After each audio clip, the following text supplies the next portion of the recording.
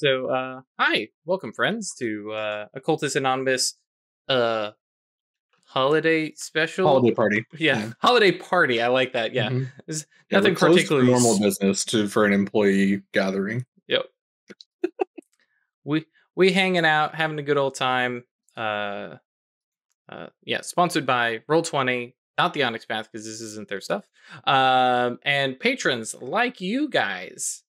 Thank you very much to our patrons who support us monetarily, and it means a lot. It really is. I talked about it while I was up at PAX. I talked about you guys a lot, and That's well, I talked specifically because it's like it's really weird, guys. Go start stuff. If people like it, they will give you money. It's really weird, but people will do it.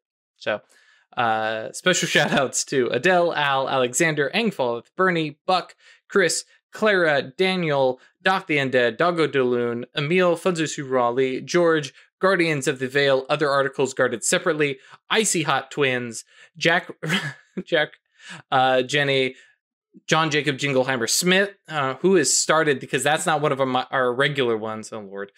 John, Josh, Julian, Cat Feathers, Crazy Man 1772, Michael, Milo V3, Ms. Grumpy, Moku, Mozart D Minor, Noba, Other Michael, Perry, Puppeteer, Ralph's silky smooth sexy voice, oh yeah, Riafio, Ryan, Shane, Shaksara, Taryn, Thomas, Toast, Usuf Selma, Vortex, and Zoltan. Thank you all for your support and for the knuckleheads out there. Thank you for not crossing any weird line that makes me stop our silly game. Because I know some of you would. But yes, thank you all for your support. We are playing Kids on Bikes. Nope. Kids on Brooms tonight. It is a modification, expansion, however you want to look at it, of Kids on Brooms. Nope. Kids on Bikes. There's also Teens in Space. And for those of you we need a ding every time he makes that dude, I know. It's fine. We won't be talking about bikes and much more. But for those of you who want to get really out there with your expansions, there is Dads on Mowers. Just saying, if you need some one-shot material, this is the stuff for you. Is that a King of the Hill game? It straight up looks like it with the. I mean, it's got a dad t-shirt tucked into jeans, belt, ankle socks, Incredible. New Balance. Yeah, it's the whole thing. It just makes me think of the live show that the Adventure Zone did, where the Dadlands, the Dadlands, where it was like post-apocalyptic. Only dads were left. Oh god! And there were like tribes of dads, like the grill dads and the vacation dads, and it was fucking incredible. Thank you. That's what I needed to know. I needed to know that was out there. So, but no, we are getting magical as fuck up here. I hope you all have your wands handy because I have mine. There, I didn't get it. I don't think I can reach it either. It's on top of my bookshelf. Oh no! I'm not proficient in their use. I'm only playing pretend. Yeah. Yeah, we're gonna have some fun with this. As just a aside about the system itself, the game is very accessible. It's cheap and is very, very good one-shot fodder. Because it literally starts with create characters, which takes you about 5 minutes, and then create your magical school, which takes about 5 minutes. That said, if you're a group like this group, it's been an hour and a half. Yeah, it's going to be a bit. I did play it at PAX. I did run it at PAX Unplugged, and people jumped into it, and it took us 30 minutes to go over rules and get characters created, and it just flew. So if you're the forever DM or somebody's missing that day or whatever, and you want a game to play, I highly suggest Kids on Brooms, Kids on Bikes, Teens in Space is the trio of them. Very, very good to just pick up and go. And they're good for one-shots, and then they do have some special rules for like, oh, do you want to keep playing? Here's how you get XP, which we already went into, which is what classes are you taking this semester? Because, of course we did. Let's start with everybody kind of introducing their characters real quick and your tropes. I had a couple people reach out and go, I bet I know what tropes so-and-so is playing. And I was thoroughly amused at how wrong people were. Because I talked to Amanda, who knows everybody here, and she was wrong, which she gave me looks. Are you serious? I said, Yes, and I'm very excited for this. Yeah, it's gonna be a wild thing. So when we were originally gonna play this, Ash was not gonna be here. I was like, well, I'll fill in some of the Ash vibes for the night. And so I created the character that I'll be playing, which is her name is Priscilla Ashburn. She is the withdrawn bookworm as the trope. She's 15. She's got a little bit of like a Wednesday Addams sort of vibe going on, but not as like mean and cold. A little bit more withdrawn. She's got dark green dyed hair, straight across bangs, straight down long hair. She's an underclassman. Which for us is 13 to, I think we said 13 to 15? 14, yeah. 15. Yeah. And do I do like... Oh yeah, just let's go over all of it. Yeah, just to talk it out. Her broom is a fast broom. It's the Bolting 4000. And her wand is made of birch with an owl's feather core. And her familiar is a Virginia opossum named Bean. And he likes hanging out in her designer bag, snuggled up. Which, by the way, your school bag is a very important... Yeah. Where you carry your actual items and your baggage. Yep. Let's see. Oh, and she's good at potions. Yep. And if you want to go over your strengths and trope questions. Yes. So strength, because I'm an underclassman, I have innocence, which means that I can get out of trouble with adults. I have trained in potions. So for potion-based magic, I will have a little bonus to that. And I have easygoing. Get 2 adversity tokens when I fail a check. Yep. Which I don't... somebody will have to... Oh, wait. Adversity tokens are on your sheet. Yeah. Okay, cool. So that's easy. Which does remind me, because I was looking at Ash, your sheet, because I know you put yourself as just trained in fight, I think. Yeah, I don't know. Basically, look into a school or one of the classes, and the skills that are related to that would be the ones that you were trained in. So it's not necessarily one attribute. If there was like a list of those anywhere. There was, but I lost what page it was on. Yeah, I can find it real quick. Yeah, all I could see was like because like each like traditional magic class has like 3 stats tied to it. Yeah, it's 37 in the PDF. Then my trope questions are: why do you love studying by yourself? It's quiet, and I can focus on learning what I'm interested in most. So I'm actively trying to not be the bushy-haired one from the books. I don't think she's like yes, she is smart. Yes, she has the brains, but that's not her like totally defining attribute. And there's, I think, maybe going to be some crossover, because like I had her kind of set up as sort of maybe not famous parents, but wealthy parents for sure, and like expected to do well and coming from a lineage and whatnot. But that's not sort of the main part of her character. And then, how have your recent attempts to spend time with others backfired? I said my recent forays into the Thunderdome proved quite literally painful. We will go over the Thunderdome later. Also, just because flaws are go ahead. Conspicuous. Basically based off her style and how she dresses and makeup and all that, and timid. And just for those following along at home, Kids on Brooms uses flaws and fears. Kids on Bikes technically uses flaws. Kids on Brooms uses fears. I'm not worried about the mechanic differences and stuff like that, just because this is a one-shot and we're not going to delve too deeply into anybody's character. But I'm scared of bees. Yeah, they're good for roleplay stuff. And then there's something else.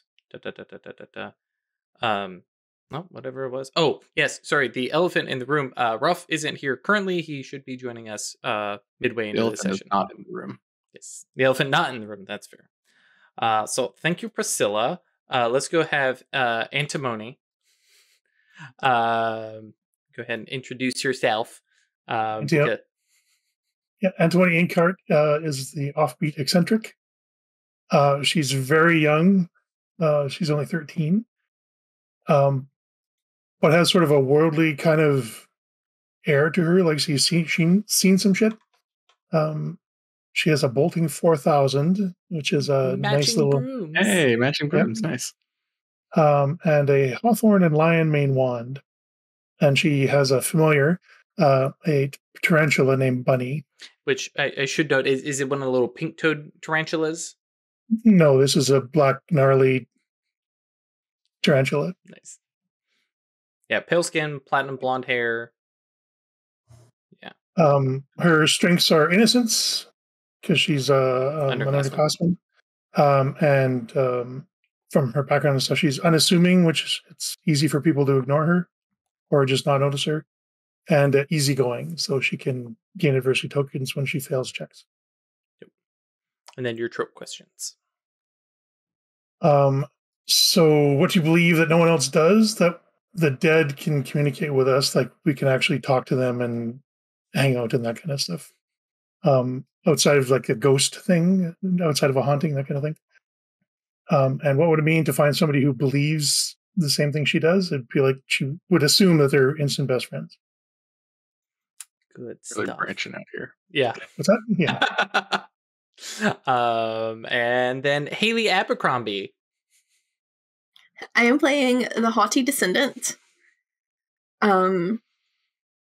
She is 16, upperclassman, but like barely. Mm-hmm. She's from a long line of renowned athletes in their wizard sport. Their trophies and plaques are all over the school. And it's a lot to live up to, considering that she is herself not an athlete. Oh, no. So she sort of compensates for that by just, like, trying to be really good at everything else. Appearance-wise, basically like a cross between Elle Woods and Cher from Clueless. Yeah, I saw that pinboard today. I was like, oh, this is going to be good. Yeah. Dressing, like, exclusively in, like, pleated skirts and blazers. Mm-hmm. Her familiar is a black Devon Rex cat named Ichabod, who is almost always wearing a fancy cashmere sweater because he will get cold. Her broom is the Daring Dodger 3000. It is... its mechanical effect is each adversity token spent during a check gives me +2 instead of +1. Mm-hmm. While you're flying. Yep. And its appearance, redwood polished to a mirror shine. It has cell phone charms hanging on the end of it. Love that. Because of course. Because of course it does. Her wand is lilac with an iron core. Cool. What do those do, by the way? Lilac is +1 to charm, and iron is for fight. Nice. Oh, what does Antimony look like? As you said, blonde. Oh, okay. Yeah, the pale skin, Almost white blonde hair. Mm-hmm. Gotcha. Her strengths, she has trained in defense against malicious magic. Yeah, so that would be fight, flight, and grit. Okay, it gives me 3 things. Mm-hmm. Intuitive, just spend 1 adversity token to ask about something. You'll tell me because she can pick up on things. And prepared, just spend 2 tokens to have a commonplace item. Just have it. The Mary Poppins bag. It's so good. Yes. I really like. I knew what I was seeing in my head is what her bag was going to be, so I went searching for like a messenger briefcase, and the first one I found was a Burberry one. I'm like, oh, this is perfect. Yep. Excellent. Trope questions. What famous or infamous thing is your family known for in the magical world? Long line of athletes. Like, everything is loaded with their names. Why are you afraid you won't be able to live up to their reputation? She is not an athlete. Yep. Though she got some fight in her, though. I noticed that when I was looking at the stats. Yeah, basically happened is she's very talented at like curses and hexes. Really good at offensive magic.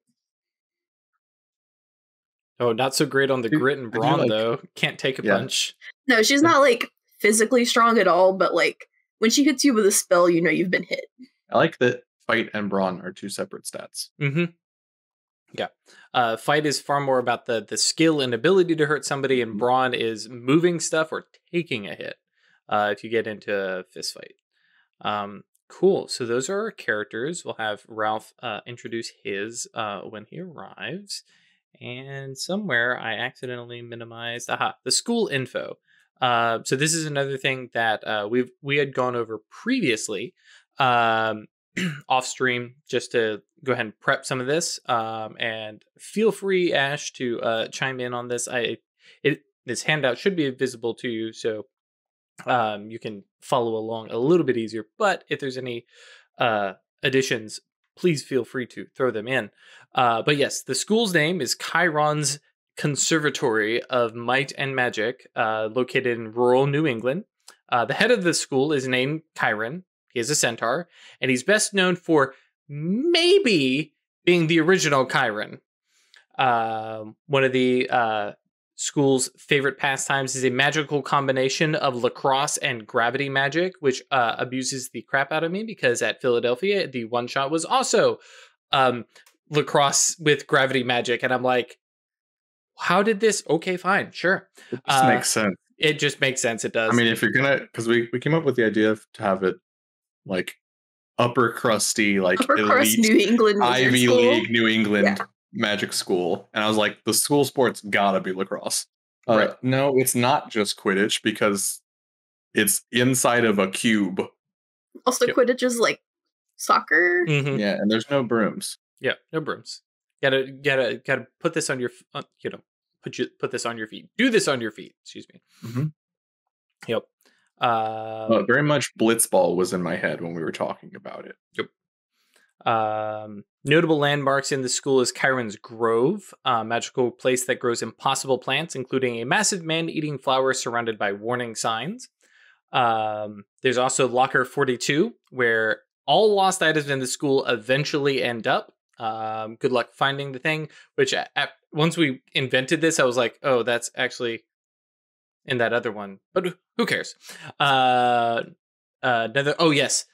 landmark outside of the school is a guy in a like stylized, pimped out wizard van parked outside the gates. Is he a wizard? No. Does he know what he's parked next to? No. Yeah, he just doesn't know why he's there or what's going on. And he doesn't care. He's just hanging out. And then the students. Yep. Then another landmark is the sprawling underground cave and tunnel system that has never been successfully mapped because every time it seems to be shifting and moving. One of the unconventional classes. Okay, I'm going to note this one was Ralph's. One of the most unconventional classes we have at school is home ec, but it's frequently referred to by students as no more poop class. How to use your magic for very practical and helpful things throughout the home and in your daily life without causing yourself harm. Right. Another one is arcane implements and sorcerer's sword play. All students are told not to abbreviate it because it's AASS. But of course, everyone just calls it ass. Anyways. And then some of the various rumors in history, which is one of the really cool aspects, and this is hugely where you'll get your players coming up with all sorts of bullshit, is our witches and wizards were trained well enough to not be caught in the Salem witch trials. Rumors abound that the school is built on an ancient necropolis. It is an open secret that there are a number of secret societies within the school, which then kind of filter out into the real world. But the exact number and composition of these societies is unknown. Almost everybody is in some secret society, maybe even multiple, just depends on if you can maintain all those various loyalties. Other rumors Excuse me, no, this is facts. Chiron seems sickly, and that is absolutely unheard of, especially when you have his magical grove where you can grow impossible plants. How is he sick? The school is now accepting exchange students from a sister school, which is, again, weird and new. And then one of the darker secret societies has completely imploded, revealing names of all their graduated members worldwide. And so that's a bunch of stuff that players and I came up with. I don't know if Ash has any other things that she wants to throw into the mix here. Not that I can really think of. Right. And it's also kind of weird to come at it like after a bunch of stuff. Yeah, when it's all been written up. Yeah. And then we do have a school schedule that we'll go over briefly, at least for our students here. So let's see. We have Craig. Antimony has Transfiguration with Miss Zendoba, followed by Numerology, followed by Hexes and Charms Club. And then both Antimony and Priscilla have Potions with Professor Farbridge. And then let's see here. Oh no, all three of you have Potions with Professor Farbridge on Tuesday and Thursday. It would be easiest to have like some that were together. Oh sure, yeah. That's right. And Haley and Priscilla have Ass Mondays and Wednesdays together. Let's see what else we have in here. Haley is taking History of Magic on Fridays. What kind of monster is she? But okay, whatever. It's in the morning. Yeah, in the morning. I have it as like it's a 1 day a week class, so it goes all day. Yep. Ugh.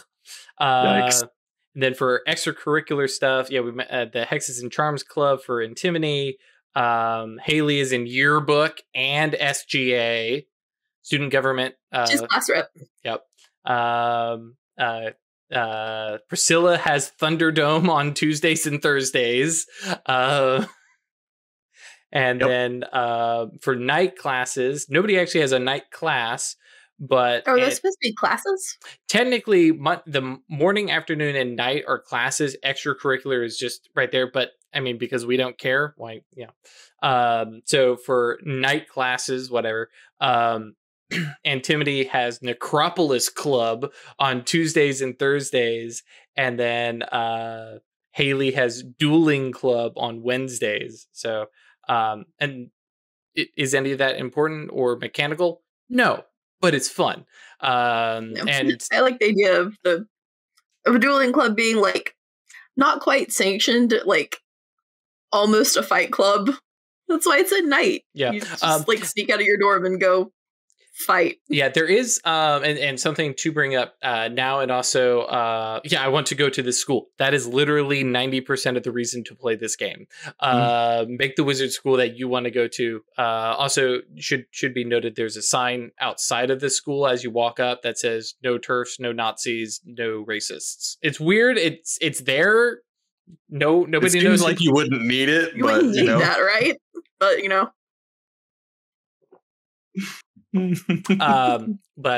it does mention there is one, weirdly specific. There is one thing to note, which is that there is a I can't remember the name of the council who basically hunt you down if you use magic on other people. So 90% of the magic that is performed in the game is supposed to be on the environment and on objects around you. So duels, while they do happen and they do mention them in the book, are supposed to be like sanctioned, and teachers put up wards and stuff like that, because you need to prep and prepare in case something happens. Dueling Club is probably not a fight club thing, but it does call out, and this is more of a storyteller device. But yeah, if you cast magic on somebody else, somebody will come investigating because they know. And unlike in like Harry Potter, where it's like, oh, you can even cast magic without a wand. Now in this system, straight up, somebody can show up and be like, we're taking you in, judge, jury, and we're not executing you. We're just literally taking away your ability to cast magic. That's it, which is a very nice thing. And Perry, you probably have a good point. The dueling club may actually be sabers and entirely non-magical. It may be all the might part of might and magic. Yeah, the sorceress sword play. Yeah, that's very fair. So yes, and yes, it is kind of like the Guardians, but Guardians can't take away your ability to cast magic. Well, I guess if they take your soul. And they can kill you. Yeah, they can kill you. They can just kill you. But yeah.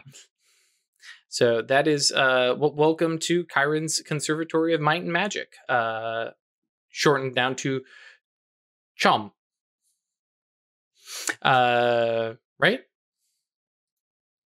Or COM, I guess. But everyone does the CH for Chiron. I don't think the school would appreciate being initialized like that. No, probably not. Yeah. No, Conservatory of Might and Magic. Not, yeah. I don't know what I was thinking in my head. Anyways, now I jump over to my notes. How did I manage to do this? All my notes are on the wrong tab. What are you guys all saying? Oh, you're not even seeing stats. I don't even care. This is awesome. I forgot. Normally, I have to be careful what tabs I'm using where, and in this particular case, I don't have to. So we pick up third week of school. Everybody's kind of settled into the kind of normal routine at this point. Everybody's used to their schedule. Everybody's used to where their classes are. They've met people, and I just actually realized I made an assumption, but I'm going to ask you guys now. Have all of you joined a secret society, and are you in the same ones?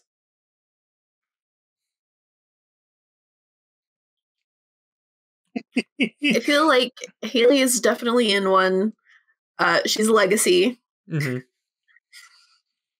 So I'm not quite sure what secret society it is, but sure. Yes. Yeah. And yeah, because you weren't there. Yeah, we did determine some of the secret societies are totally chill, business school kind of stuff, and some are deep dark secrets, and there's just a mad mix. But because nobody knows what's going on, it's all hush hush kind of stuff. Probably just a yacht club. Sure. That sort of deal, mm-hmm. where rich people go to be rich together. Sure. And Chris, Craig? Yes. But given Antoni's predilections, it's probably something obscure. Sure. And all super esoteric and yeah. Yep. Miss Bookworm?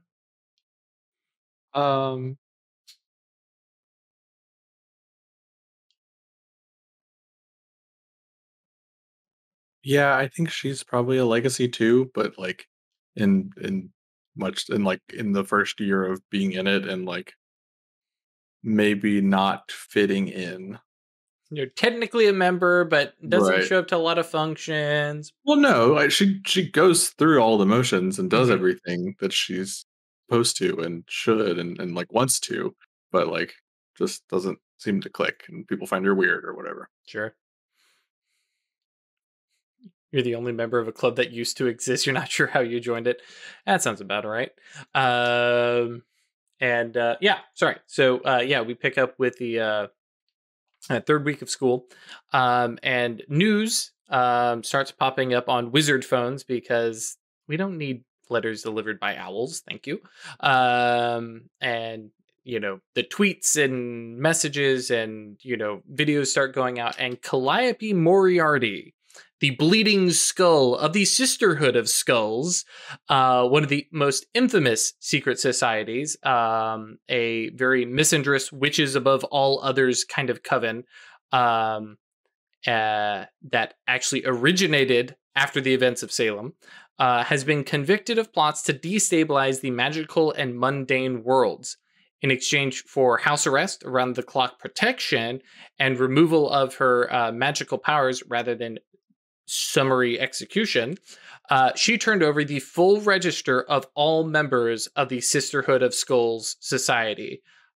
She made no implications that anyone within the society was involved with her plots, but this dismantles the potential of the society providing her power after having her personal power removed. Naturally, the members of the society have disavowed her actions, but are facing intense amounts of scrutiny by the government, friends, family, and neighbors. As this is going off, like phones are blowing up. Some of the few members, the real trio witch, what's the term? The mean girl squad, like cry out in terror as their secret society is being, dismantled.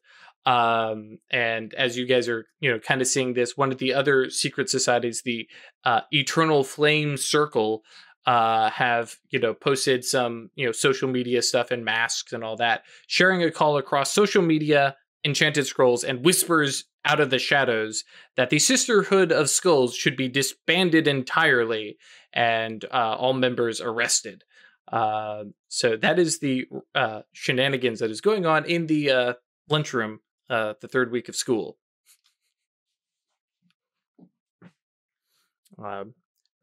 That's literally where my notes end. And so, yeah, we can just get into whatever shenanigans everybody is wanting to get into. And we may just go through classes and stuff. So I don't know if you all have any particular plans or plots. Antoine's pretty young, and so it just kind of goes with the flow, generally speaking.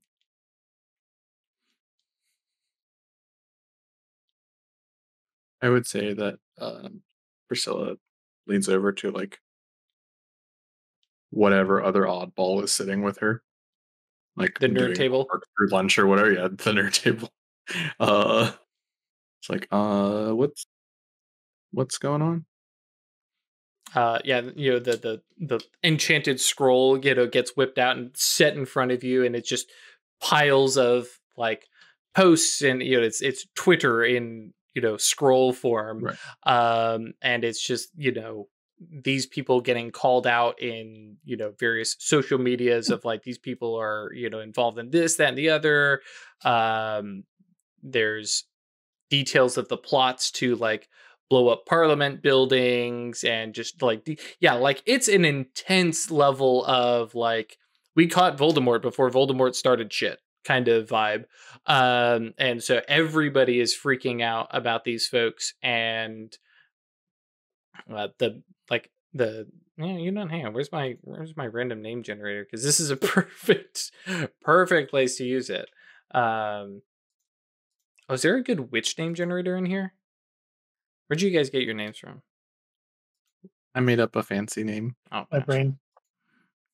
I knew her name was going to be Haley, and then I looked up the Lacrosse Hall of Fame and picked a lacrosse player.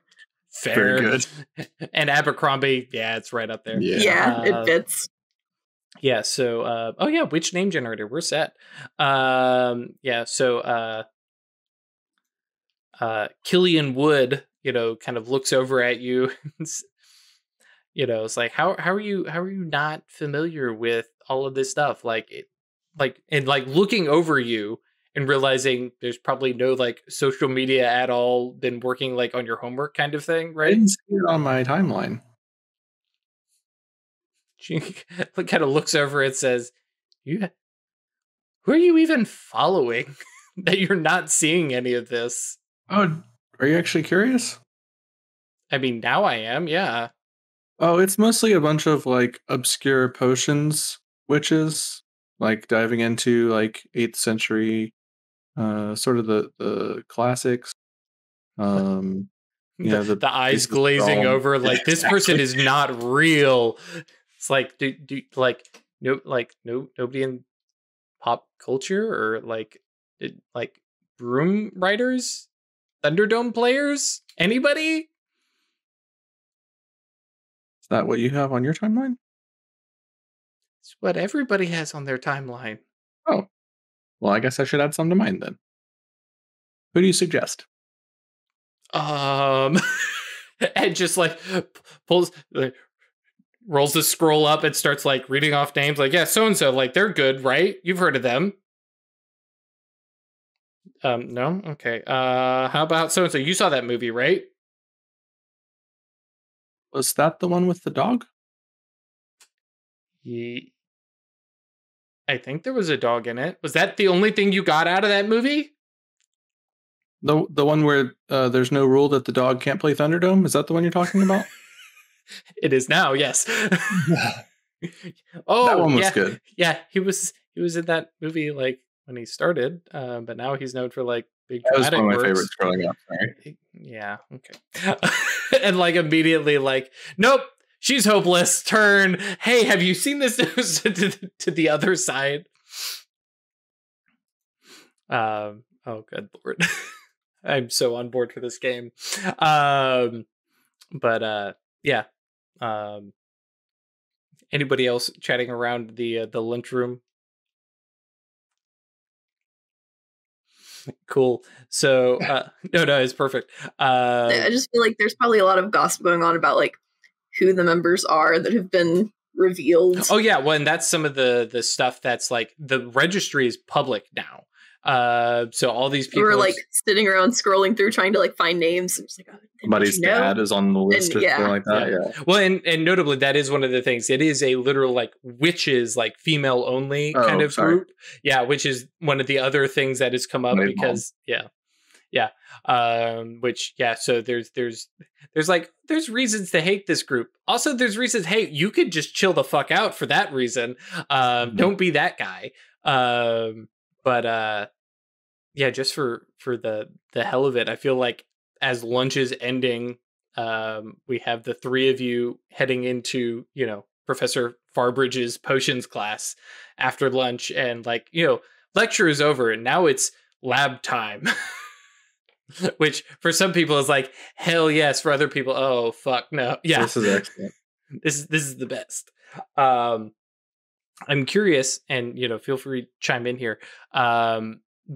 Is Haley like upperclassmen and all? Is this like a TA kind of thing, or is this like old school? Like here's like the beginners, here's the intermediate, here's the experts, and like the professor's handling everybody kind of thing. What do you guys think?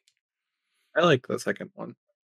Yeah, that's what I was thinking. Yeah, and especially because it gives a lot more reason for there to be interconnections between, like mechanically for us to be able to know each other, but also for the secret societies to exist. Yeah, like for recruitment and all sorts of things like that. That's true. Yeah, because I feel like we probably don't have that large of a student body, right?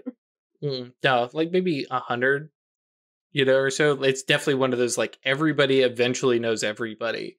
100 seems probably too low for a bunch of secret societies to exist.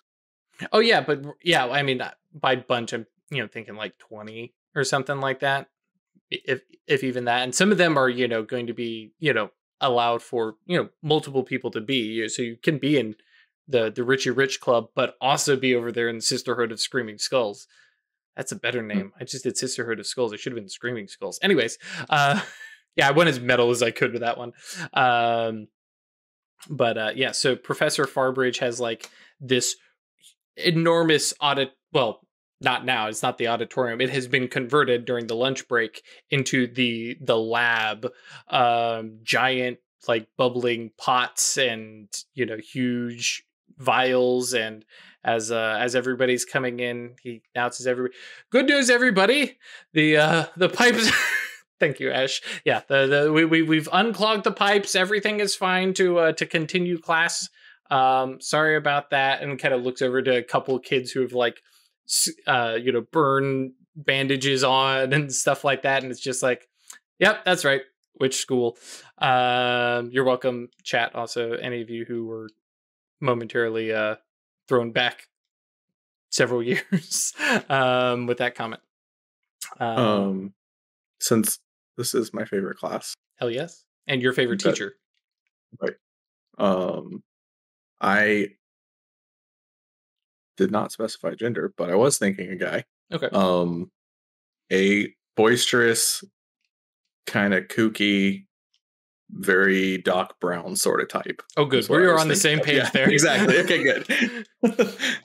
Yeah. Which, by the way, yeah, for those of you at home, that is one of the other fun things. As if you're a DM and you're like, man, I don't have to come up with all these teachers. It's fine. You don't have to. It's their job to do it.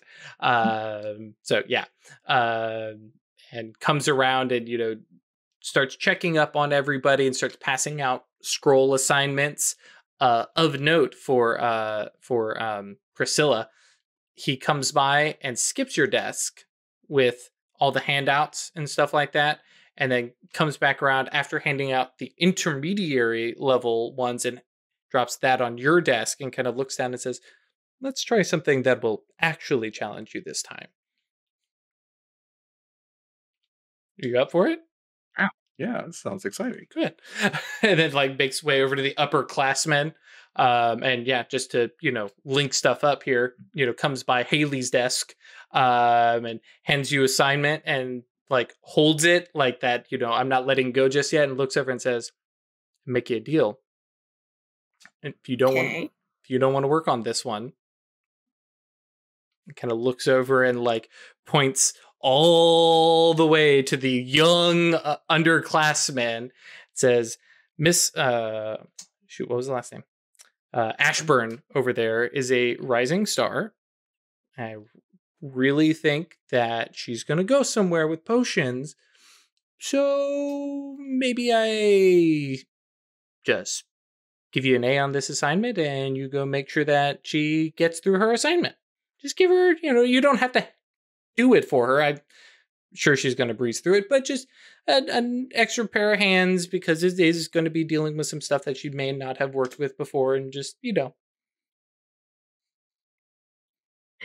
even torn because I'm like, do I... I like the idea of, mentoring someone who this guy, the professor, thinks is going to be, someone of value. Mm-hmm. But I don't like cheaping out on my own assignment and being lazy. Right. I knew this was a perfect Ash attack. Yep. Just.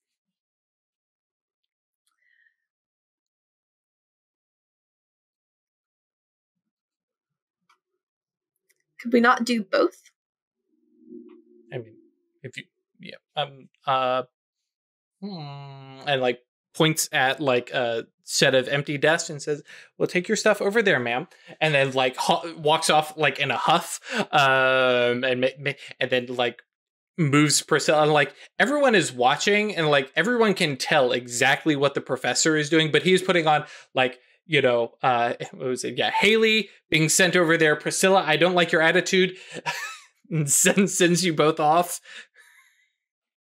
And looks down, especially that face, and kind of nods, and there's a wink. It's like, go. Hey. Stuff in her bag. Bean, I know what I did. Poor Bean. You got any ideas, Bean? I have no idea what I did. Class. I mean, yeah, the familiars go everywhere with everybody. So the book says they don't. It says they're not allowed in class most of the time because they're disruptive. Okay. Yep. So but I think you make that comment to Bean, look up, and the professor is looking at you.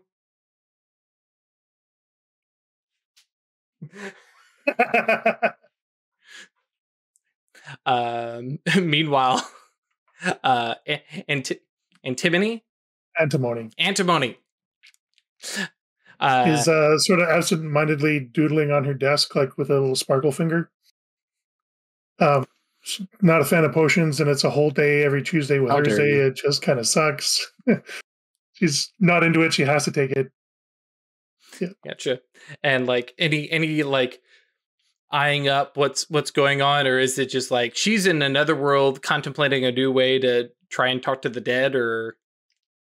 Yeah, definitely not engaged in this particular class. But she's also smuggled in Bunny is kind of riding on her neck underneath her hair. Totally, it's just a hairband, man. You're gonna make it. I'd like to establish that. I mean, I guess we're in different years, but that Priscilla and Antimony were lab partners, right at the start, and that's the only person that Priscilla has been mean to because you just don't care. That's not acceptable. You don't respect How could you the not art like of potions? Yeah. Yeah, so some friction in the past, and now you make a point of arranging so you're not partnered with her again. Mm-hmm. Never Cool. again. I'm sure you're a perfectly nice person. But, Not in this but class. get away from me. Elsewhere, perhaps we can be friends, but not here.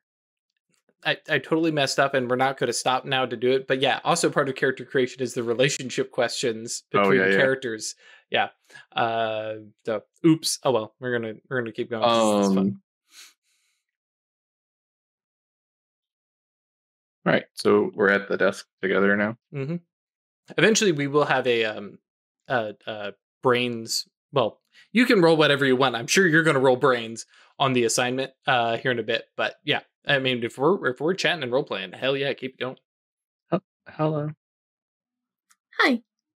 Do you know what I did wrong? I don't think you've done anything wrong.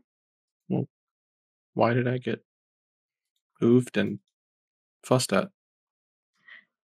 The professor believes you can handle a challenge. And he asked me to make sure that you did. Oh.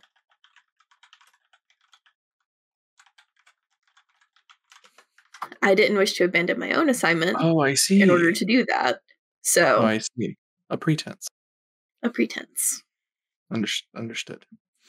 Well, I'm Priscilla. Hi, I'm Haley. Shake hands. Oh. You're the one that does everything. I heard about you. Yes, I suppose. Aren't you in like the student government and everything? Yes, I am one of the reps for our grade. Well, my grade. Well, it's nice to meet you. I'm gonna do potions now. Okay. And just like turns and stops talking. Yeah. Let me know if you have any questions. I will probably just be watching when I'm not doing my own. And yes, because this is not a snap decision, so this is a plan check. Now this is for like where is this here? Yeah. So this is a pretty tough assignment. It's not like extreme test level. So it is a 10, which I know Priscilla is going to have no problem with. But that is yeah. Because for plan checks, instead of rolling, you can just take half of the die. So I will tell you that the check is a 12, which is, as described, a task where success is impressive but expected for those who are skilled at it. So it is a 12, because it's a plan check. You can take half or roll. You can also spend adversity tokens, and anybody on the team who is assisting can also spend adversity tokens to help you. Snap decisions, you don't get to do that. And then just as a mechanical thing, anytime you actually roll and get the highest number, it explodes and you can roll again up until you meet or exceed the check. So I know for Antimony, for Priscilla, this shouldn't be too difficult. It's just a 12. May have to put some effort into it or may just risk it. So how do you get bonuses to your numbers? By default, it's just going to be from your strengths, from your grade, and then in the case of the magic stuff, based on your wand. After that, it's spending adversity tokens. So if you, for each adversity token you spend, which you start with 3, for each adversity token you spend, you get a +1 unless you have a particular strength. I can't remember which one it is. And then you get adversity tokens for failing rolls. I have rolled a random potion generator Nice. Find the assignment. Mm-hmm. And I like this one. It is your hair color changes according to your mood. So you have like mood ring hair. So Warbreaker. Well, sort of. But I love it. Yes. This is a top tier, like cosmetic, like popular, like see it in all the wizard malls. Yeah. I love that. So this is brains. Yeah, technically you tell me what skill check, what you want to use for it, and then I'll tell you how difficult that is. So in this case, brains makes sense for Priscilla. Technically, you could be like, I'm going to use charm to get another student to help me, or something like that, which may be actually lower. I thought the magic was tied in, like the stat was tied into particular kinds of magic. In the case of magic, yes. I guess that's true. I guess that's true. This is magic. Potions are magic. Yeah. So you have to roll. Potions are fight, right? Fight, charm, and grit. Right. So this is probably charm based. Well, and this is where we get into. Oh yeah, that's true. Yeah. It would be charm or flight. So it's kind of illusion-y and stuff. Mm-hmm. I'm good with either of those. That's true. Yeah. Okay. I'm having to roll back and remember, technically potions are magic. Yeah. Yeah. Because you can like store them and then you just get the guaranteed effect later. Later. Yeah. Which of note, magic can never be a planned check. It always has to be rolled. But you also get a D4 to roll on top of it. Okay. So yeah, I'm gonna do this with flight. I think the illusion-y sort of side of it. I think if I recall reading all the stats right, that makes sense. So I have a +1 to that from my wand.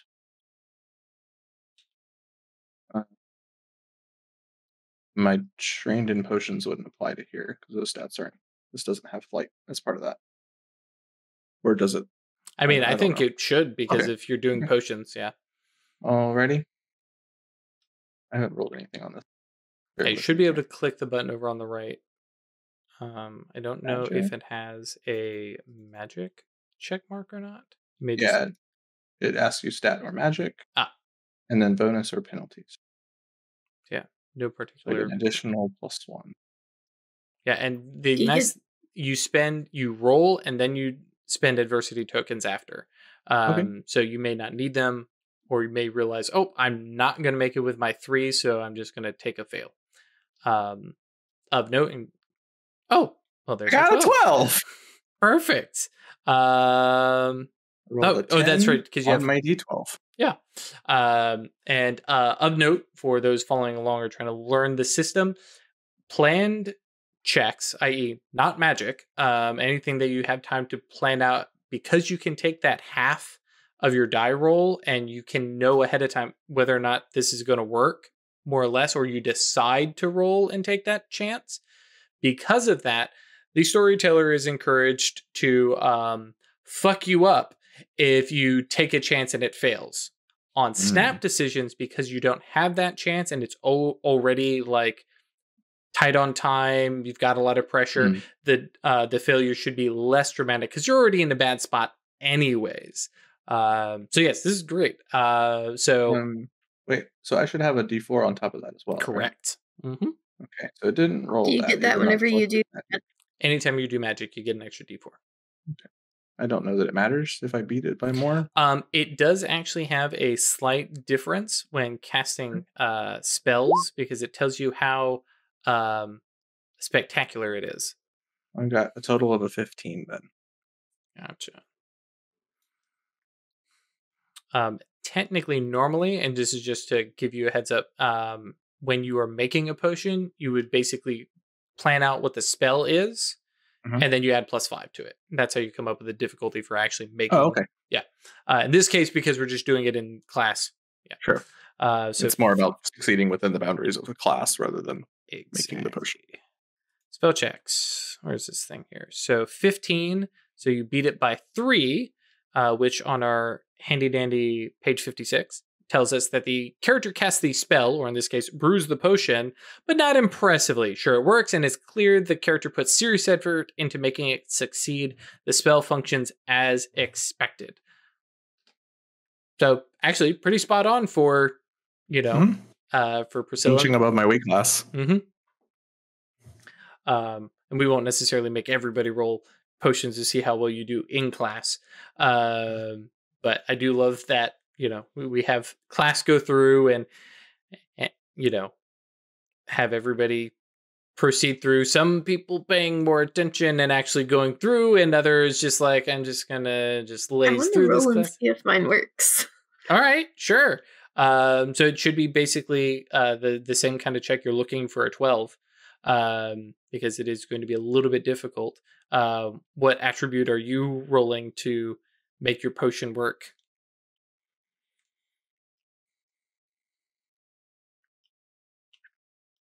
What was it? Flight, charm, and grit? Potions is generally fight, charm, and grit. Fight. Okay, gotcha. Yeah, I like the idea of that, just sort of very methodically attacking the problem, kind of like. Hell yeah. There's no like style to it. It's just like, this is explicitly what is supposed to be done. Mm-hmm. Might show this potion who's boss.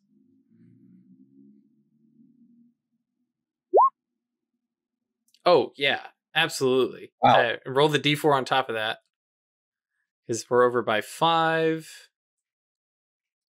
which takes us into the next tier. Over by 8. Okay, so character brews the potion quite impressively. To anyone watching, it seems like this spell, that this is a spell potion that the character has mastered. The spell functions perfectly. So, yeah, and especially because now this is not the same potion, because you're over there on that expert tier, upperclassman grade. But yeah, so this is, yeah, for Priscilla, like, hey, this person actually knows potions compared to that stupid antimony. That was well done. Thank you. You did very well also. Oh, thanks. Actually, I guess this was a relatively difficult potion. I'm impressed. I mean, it made sense to me. So, you know, a little bit of intuition, I guess. I think I get it from my dad. Is your dad a great potions master? He invented the blank potion. Actually, I don't remember. No, you were just involved in. What was the background for your family? I'm trying to remember, because I remember they made money. Yeah, I mean, they're, you know, okay, society wizards of some sort. Okay, like, gotcha. Would not be. I think it's within the realm of possibility that our families know each other, but the fact that that is a connection that Priscilla would have to, sorry, I just blanked. Haley was like over her head. Like, there's no connection of like that side of the world to this. And in my head, I have found Julie as a possible future asset. Love that. May need to recruit. Yeah, so actually, Craig, rather than roll magic, and you're totally welcome to, but does she get by class by more mundane means and like chatting with folks? Because I know she's the weird girl, she's the eccentric, but yeah, she's used to people not wanting to hang out very much. So I think she would just try and make it look like she's putting in the effort. If you're not paying attention, like Farbridge is usually fairly distracted. Oh yeah, he's got a ton of students here doing a bunch of different stuff, and sometimes things catch on fire. So I just want to make it look like I'm putting in the effort. Yeah, so no actual magic. I mean, technically yes, but no, it's just all covering up. Yeah, what stat do you want to? What do you want to roll? What stat do you want to use? You don't necessarily need to roll, because this would definitely be a planned action. I'm thinking flight. That makes sense. Yeah, for just kind of. But I don't want, like, I'm thinking this wouldn't be a planned action. It's like, oh shit, I better make it look like I'm doing stuff. And there's wing it kind of thing? Sure. Yeah, you can definitely do that. I'm not going to complain. Now that said, the difficulty on this is not all that high. Where's my little thing? There it is. Yeah, this is just to blend in class is a 6. So it's not all too difficult.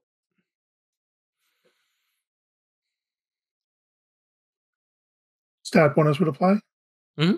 Yep, just not the magic bonus. No bonuses, penalties. Cool. 17, no problem.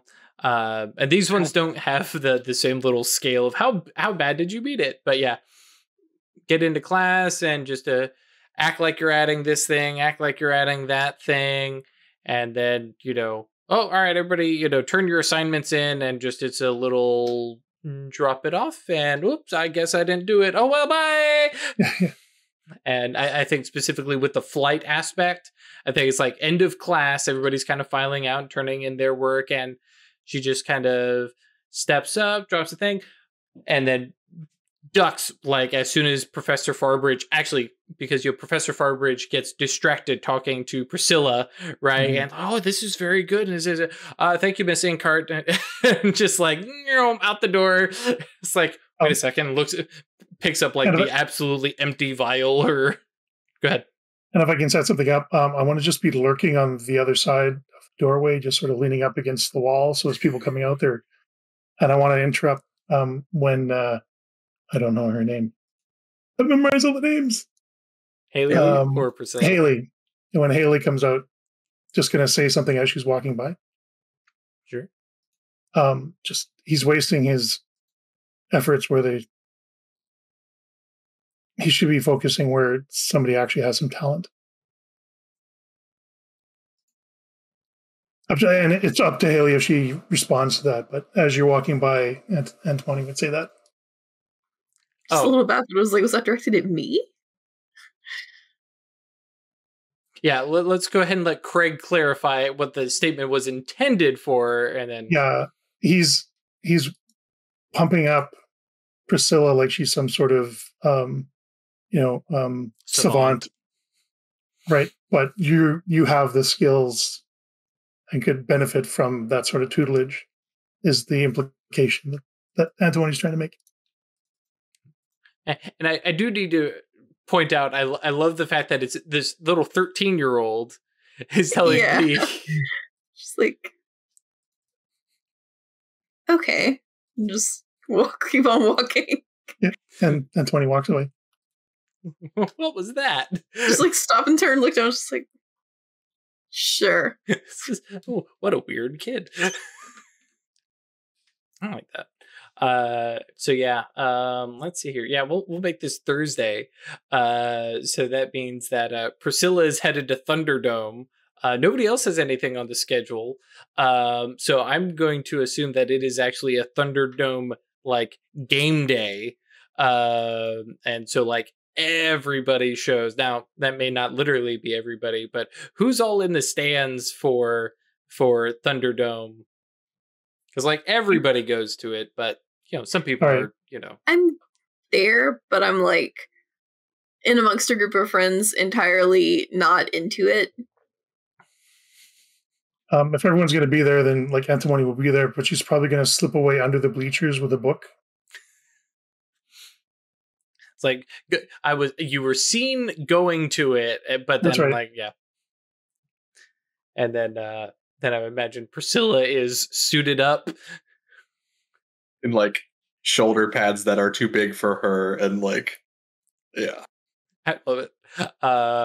Which I think this is going to be, this is definitely a snap decision for her of how well she does under pressure. The entire student body is watching you and your team go rah rah. I don't know what team name you want to throw in there, but and pretty sure this. Well, I guess flight might work, but I was thinking grit. Thinking that's fair. She's on defense. Sure, because she hasn't showed promise as a getting breakaways or like really making all the transitions between the different the interior the of the flippy box. bits, right? Yeah. So she's playing defense and stuff like that. Yeah. Well, now I guess because grit is like the more mental side of it, or do you mean? I'm good with both. I just for the flavor of the role, because grit is the more like mentally, holding your own, while brawn is the like physical side. Yeah, I mean, I think she's getting physically outplayed, right? But it's about like, okay, if they're coming this way, then I need to, like, it's making smart, like not smart, but like making calculated, like staying in the game, even though you're getting played, not like losing her heart. That kind of stuff. Yeah, perfect. Yeah. Okay. I dig that. Roll that grit. Well, I guess I technically should tell you what the difficulty is. I gotta be better about that. Where's stat checks? Oh, no, that spells. Because I think this is gonna be an 8. Got a D10. Here we go.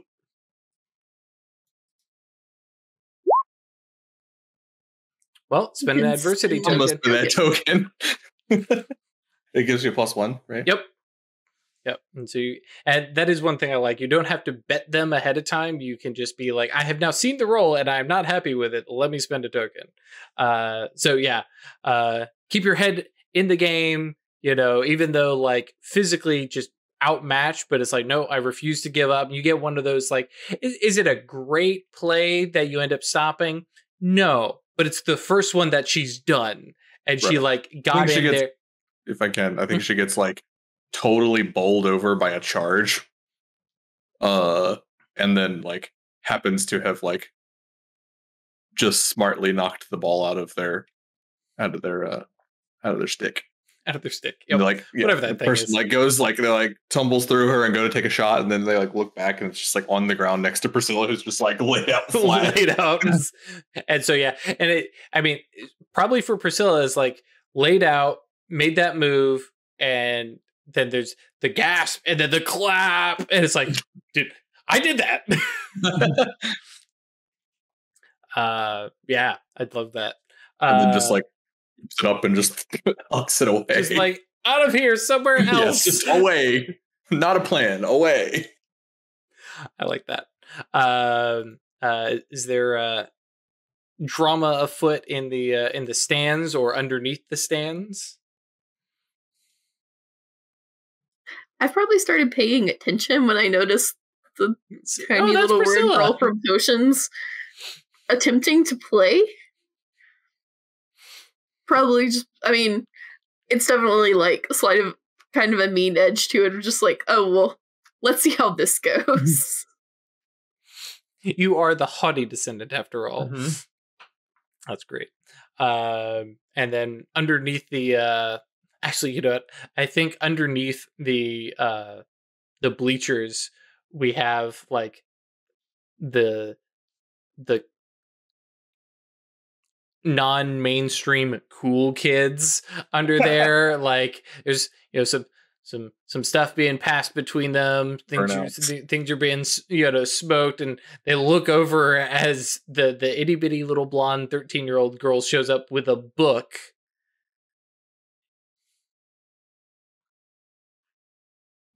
And like one of them comes over. What are you doing down here? Well, attending these functions is a non-optional social exercise. No, it's totally optional. Just everybody comes.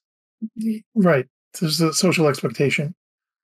Oh, yeah. So I'm here fulfilling that obligation. Oh, okay. Yeah. You're like us. All right, come on.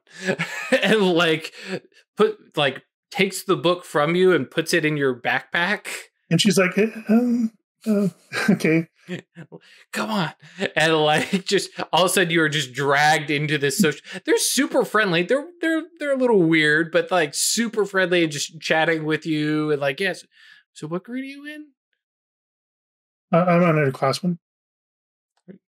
You like there because I imagine she's small. She's 13. Mm-hmm. Are you old enough to you?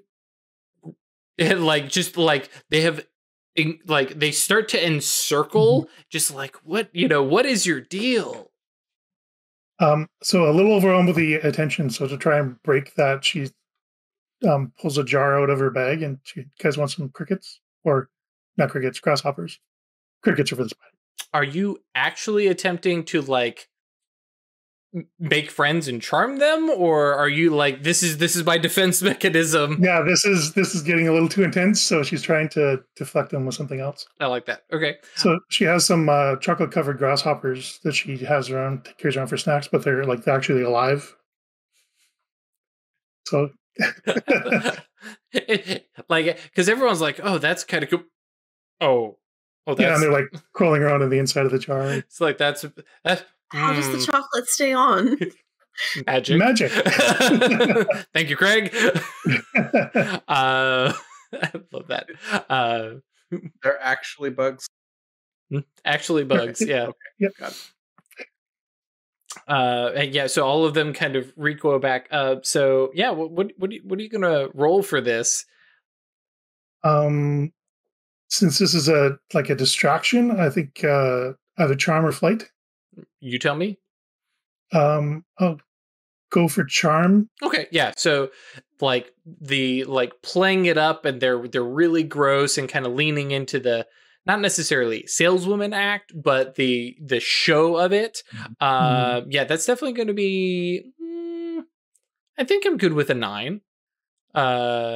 It's going to be kind of tough to So I'm thinking this is she's either gonna impress them with this, or it's gonna really weird them out and they're gonna exclude her. Either way, it's a win. Right. Hey. Hey, indeed. Yeah. So like, there's definitely like, no, we're good. But you realize they're like, all right, she's weird. We're okay with this. And then like somebody else like, oh, and like pulls open like their bag of stuff and pulls out like some other weird, hey, and let me show you this. And it's like some like, what is it? The hand of glory, right? Like some criminal's desiccated hand. Check this thing I got out. And like they start passing, and you realize you found like the weirdos who are just on this side of the like criminal, side of magic, which technically all magic is allowed. It's just the consequences thereafter are the things that, get people arrested. And they're like, that's cool too. Oh yeah. And like people are just all of a sudden start exchanging like weird stuff. You make some weird friends who probably aren't into the same things as you, but you're all into weird stuff, and that's and that is how that goes. Yes, I was going to say, and there's a whole bunch of people who are nodding their heads, going, "Yep, Just like the idea of baby antimony accidentally befriending some delinquents. Yep, yeah, because I'm imagining like the leather jackets, and It's going to place up with the chat comment about antimony accidentally joining a secret society. That's actually probably so as outside dirty stickers on their brooms. Yes. Outside the Thunderdome game ends, things kind of settle down because Priscilla actually got her role. Their team wins. Yay! And so people heading back to the dorms to celebrate, though obviously for some people there's night classes and some of the different clubs. And we have Craig, you're off to Necropolis Club, which that's awesome. We kind of like waffled back and forth. What did we end up determining, if that was actually a club or a class? I can't remember. I think there's like an informal club, sort of like the Dead Poet Society. All right, that's right. Teacher run, but not actually like a class for grades and stuff like that. But no, not teacher run. Oh, did we say faculty? Because I felt like there was somebody. I mean, I could be totally wrong, but yeah, I thought it could be like an upperclassman or something, maybe. Gotcha. So this is sort of a recurring theme that goes from year to year in the school. It's people with macabre interest in dead, or just like exploring new things or different things like that. So this is not exploring the tunnels underneath the school club. I mean, it's one of the things that they do. Yeah. Oh, I see. Okay. Hmm. Yeah, because the tunnels have the definite necropolis, buried bodies and all sorts of other weird stuff, and like there's definitely, and I think would Antimony like pick up the fact that like she's hanging out with the evil necromancer types, or I don't know that would ever occur to her. right? Her mind, they just have an interest in the dead, and she has an interest in the dead. So, yeah. Accidental necromancer. I dig that. I suppose that might end up happening. So yeah, like you all get together.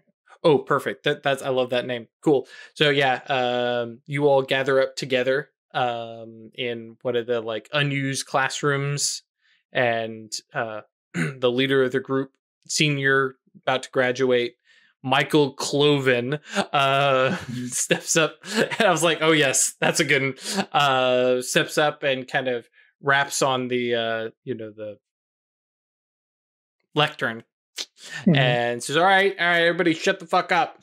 And this being a school, like this is definitely like, oh yeah, they like teachers aren't around, all right, this is the class where this is the time where everybody curses because they can. All right, so anybody have any new business, anything to talk about before we head down into the necropolis? Cool. I'm supposed to read this, and like pulls out this little like super folded piece of paper, and where's my notes? I lost my notes. Any member of the it's because I closed my notes. Any member of the Sisterhood of Screaming Skulls or whatever the hell it is, should report themselves up front to myself or any member of the leadership. Because we can't have you associated with the Necropolis Club due to recent events. Thanks. Tony sort of timidly puts up her hand. Like everybody turns, going, "Oh shit!" No. I have a question. Oh yeah. Okay, what's up?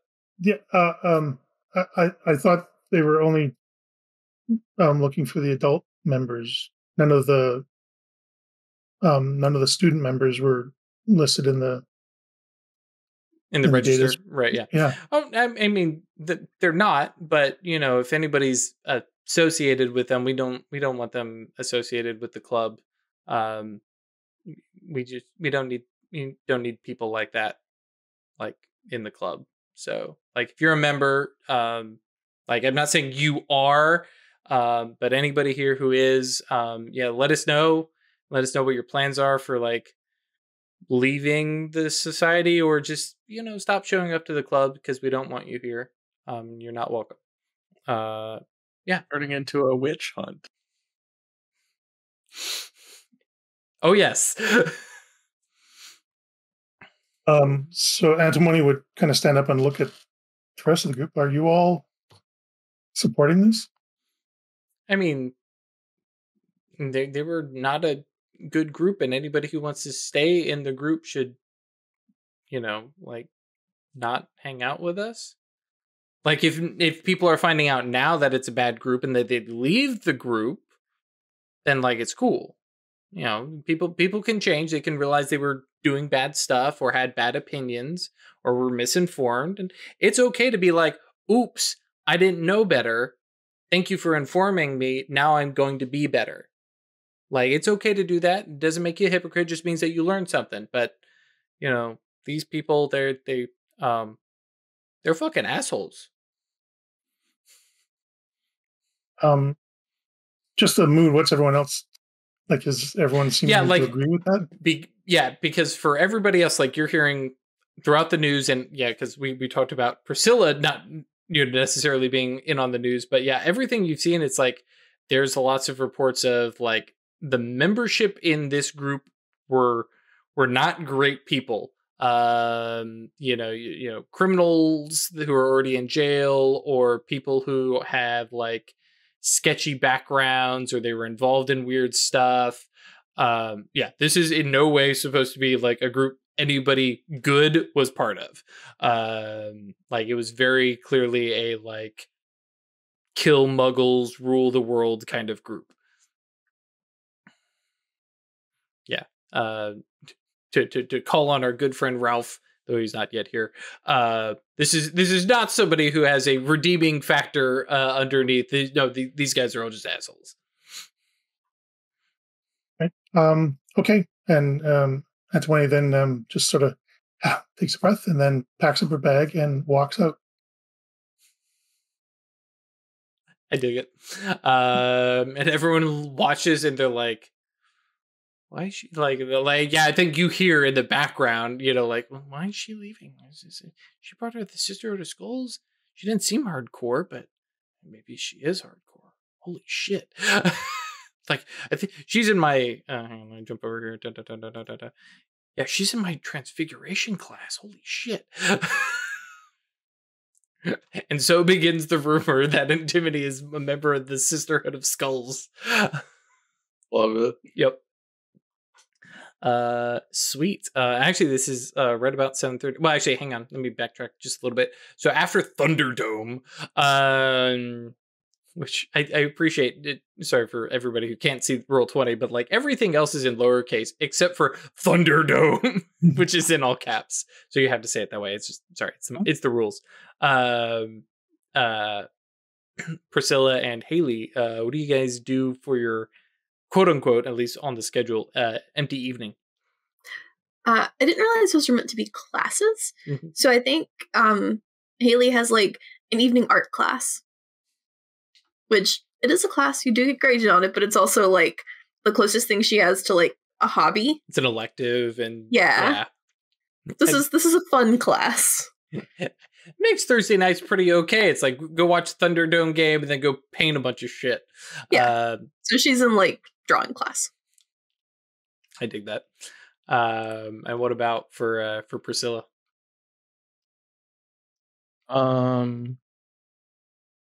Think she is definitely getting her homework done. And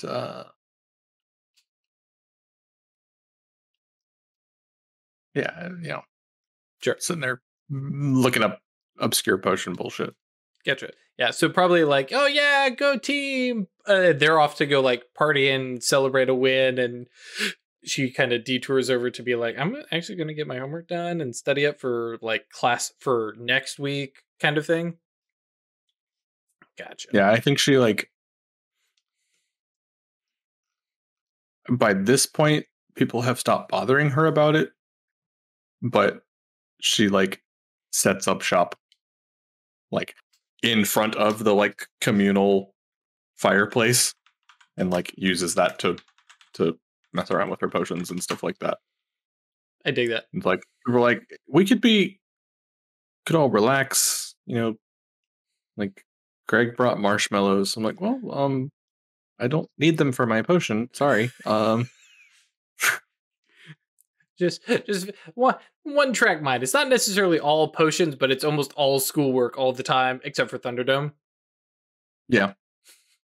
Like it's explicitly like she's pushing herself to do this so that she can like try and make friends and do something different, right? And branch out a little bit. For her, Thunderdome is just a personally assigned assignment.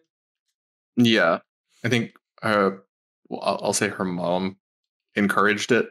Like dad is like, it's like, no, like she's good at it, runs in the family, just let her do her thing. And mom's like, no, she needs to be more well-rounded. Like, I dig it. I love it. Yeah. Cool. So we're gonna run and take our break. Also, hi Carrot. We appreciate you swinging in real quick. But yeah, we're gonna take our break. I'm gonna get a little bit more coffee. I'm gonna ping Ralph, see where he's at, and see if he will manage to join us. But yeah. So we'll be back in just a few minutes. All right, we're back. We have no Hello, Ralph, everyone. but we do have a Ziggy for maybe a few more seconds. Enjoy. He's baby for a little bit. Mm-hmm. Everybody say hi, Ziggy. But I think I may have gotten a message back.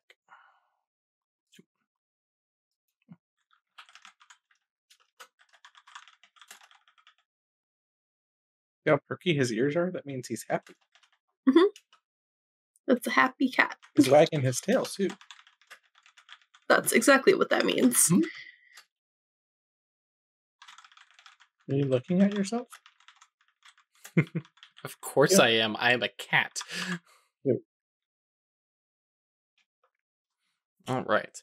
And yeah, I did just get a message back from Ralph that he does not believe he will be able to join us. He's taking care of some friend duties, as Craig had mentioned, and we will totally support that. Oh yeah, Rookery mug, which that was fun. Wearing like Rookery stuff all during PAX and just be like, here's my OA shirt, here's my Rookery shirt, and then the badass OA Into the West shirt. And I did find 3 days there, 4 days technically, found 3 people who played Mage the Awakening. And they joined us on Discord because they are good people. It was very, very good. I was like, so somebody made a comment of like, oh yeah, Mage is my favorite game. And I was like, here we go about Ascension. I was like, Awakening or Ascension? Yeah, Awakening. Yeah. So I turned over to Ian, who runs Gehenna Gaming, and yelled at him, there's 2 of us. And the sad thing is Ian knew exactly what I was talking about.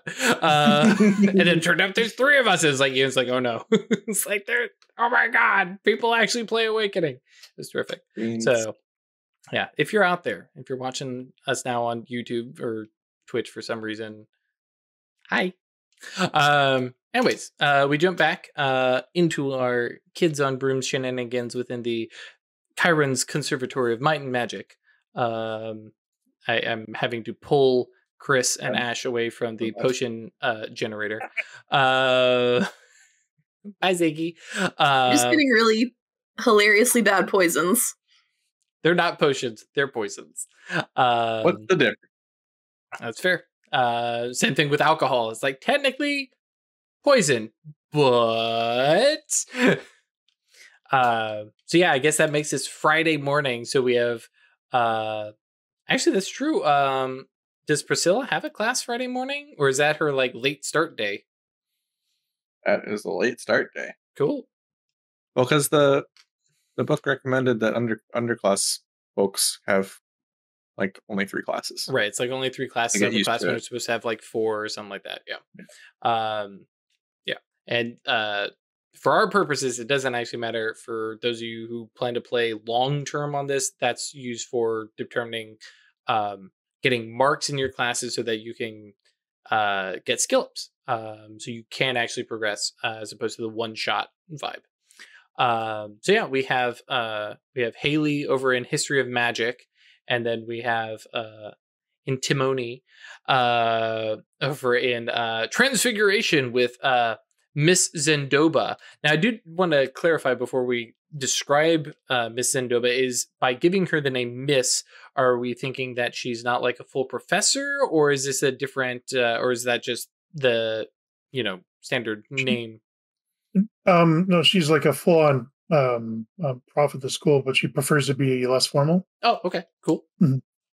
So tell us about Miss Zendoba, because it is your favorite class. So favorite class, she's I guess the best way to describe it, she's slightly bonkers. Really? In a good-natured, absent-minded sort of way. So she meshes well with Antimony's predilections and stuff. And she's Transfiguration for her is like it's a fun activity. It's a way to explore the world, get different perspectives, broaden your horizons. Mm-hmm. And the world looks a lot different if you're a cat or a snake than it is as a person. Yeah. Which I guess that's true. Casting spells on yourself probably isn't going to ping the Council of Malicious Magic. And then obviously turning objects into other things is also useful. So there consensual cross-person magic? I would feel like there would be, right? You would imagine so, yeah. And that may be where you get into like the usefulness of potions. But and I do believe the book actually calls out, let me see if I can find this real quick. The unprovoked casting of magic on unwilling victims, especially if the magic could harm them, is one of the gravest crimes that a caster can commit. So yeah, casting stuff, on friends and all, yeah.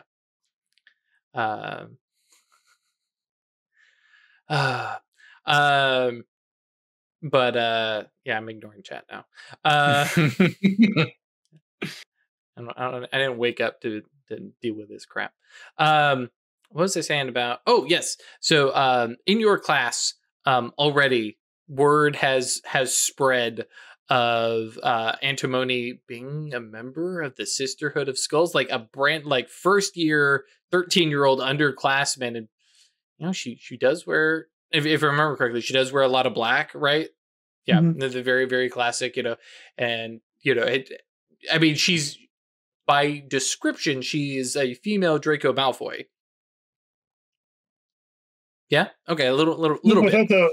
without the maliciousness. Right. Sorry, for visual purposes. And and so and you walk into class, some other people are there, and like just watching, like, holy crap, because not only are you a member, but also we're totally chill, clearly, about telling everybody that you work. Now, of course, that is all bullshit and hearsay and rumor, but that's how schools work. Is it? Yeah, or is it? Yeah, so everybody, kind of settles into class, and the assignment is up on the board. We're going to be working on turning this lump of coal that you have on your desk into, it is the Christmas season. Yeah, so we're going to turn coal into, some form of, toy, wooden horse, something like that. Rather drastic mechanical and chemical change, but via magic. And as everybody starts working through, get their swish and flick down. Excuse me. Miss Zendoba comes over to your little workstation, workstation. It's not potions. It's just your desk, and kind of like does a little rap on it, and and leans in and says, "When you're done there, meet me at my desk." Okay. And totally oblivious. Huh? Totally oblivious. Yeah. I lean into if somebody has a favorite teacher, then you are obviously their favorite student. So and she is over at her desk, which is just and feel free to help me here with this, Greg, because she's your favorite teacher, but it is just a like cacophony of like things that have been turned into other things, and very clearly, and they're all, for her, art pieces, but for other people it's like that's a little messed up, that's a little weird. And also by far the dirtiest desk anyone has ever seen. Oh yeah, it's just a chaos of clutter and things falling apart, and and she is hidden behind it, like she can't actually see any student. Maybe if she stands back up, she can see, but there's just all sorts of jumbles of different weird shapes and, plant, like living topiary bushes and, all sorts of, topiary bushes are living. Animal topiary bushes that are walking around. Like a topiary bird that actually flies around the room and has a perch and stuff. Yep. Exactly. And when you approach, she is doing the very classic like morning teacher thing. So she's got like papers on her desk. She's sipping, from, actually this is wizard school, so she has like a giant chalice of coffee, and sips at that. And Antimony, darling, Antimony. Oh. Yes. Antimony, darling, because there is going to be one character who does it, I guess. There's some interesting discussions that were mentioned in our morning staff meeting.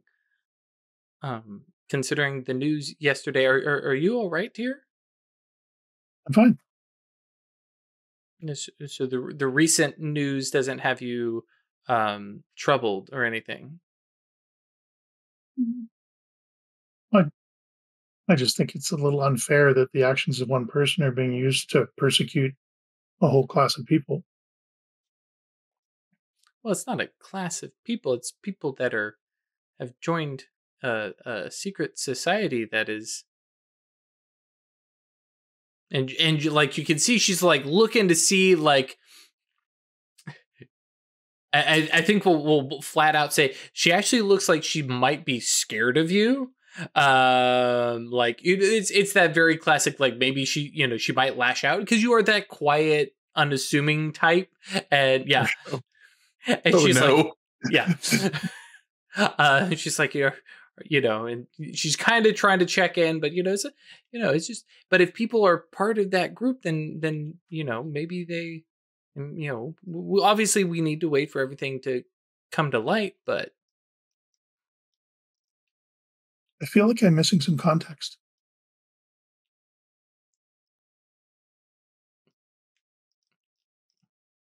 Well, if they're the leader of the Sisterhood of Skulls is very clearly out to destabilize governments, and she was voted and given power by other members of that society, then they must support her.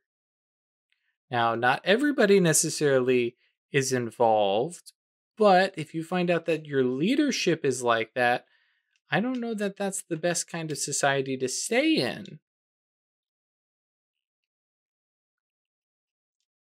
Okay. So you agree? I agree that that's a choice that people should be considering. What my issue is that that other people are kind of making that choice for them.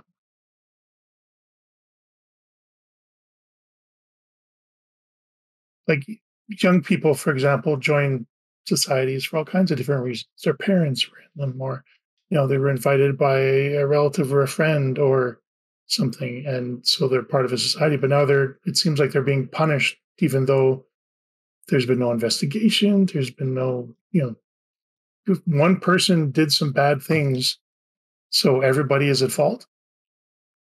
And she leans over and puts her hand on yours. Nobody is saying that you're in trouble or that you're at fault for anything. And then kind of leans in and like looks over like to the other students and says, "Are your parents pressuring you to be part of this group?" So the wheels kind of click for a couple of seconds, and then she just suddenly goes, "You think that I'm part of that society?" I'm not making any assumptions, dear, and you can. It is a secret society for a reason. You don't have to. Your name isn't on any register or anything like that. I'm just, I'm here for you. What in the meeting last night that we were having, they were asked to self-identify so that they could be ejected from the meeting. Well, and just as a little meta thing, and obviously if Antimony didn't actually get it.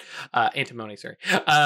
Didn't actually get it. It's like, or just not be a member of that secret society anymore. But yeah. But yeah, she does well. I mean, it's a club, so it's a not necessarily school run thing, but it is a place where and this school is where you learn to deal with real world problems and interactions with other people. Would it make a difference to you and how we react if I was a member of that society? She like stiffens up a little bit. No, I would treat you exactly the same way as any of my other students. But the way you're treating me now is very different from every other interaction we've ever had. Previously, you hadn't walked out of a club because I'm trying to think of the right way, but basically, she, I know where that sentence is going, and there's no right way to say that. Right, yeah. Because you may have been a member of, this society, and it made people nervous because, at least in my mind and in Headmaster Chiron's, opinion, any good and upstanding member of society would probably want to at least distance themselves from what was going on there. And I agree that that's a decision that people in that situation should consider. I'm just not happy that they're being made to do that. That if you're revealed to be part of that society, that you're suddenly a different class of person.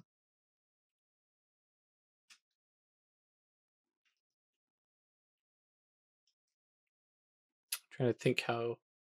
Yeah. I think she keeps pushing it, and basically says, well, if you are considering that, and I'm not saying that you are, consider strongly, because those people may be troublemakers, and that might not be who you want to be with. If I was a member of that society, what would you be telling me to do now?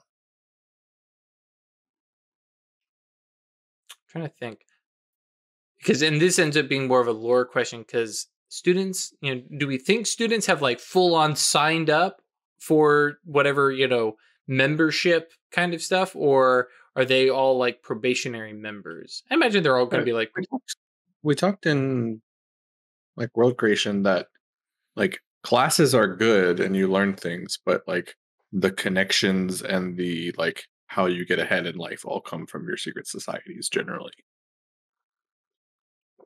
Right. And so it's definitely the like join up so you can actually like get somewhere kind of thing. But yeah, I think I think actually she basically says, I'm not saying that if you were a member, but that you would need to leave, but it might, ask some questions of the other members, the adult members, and see what they're doing and what they know, and maybe look around to see about joining up with some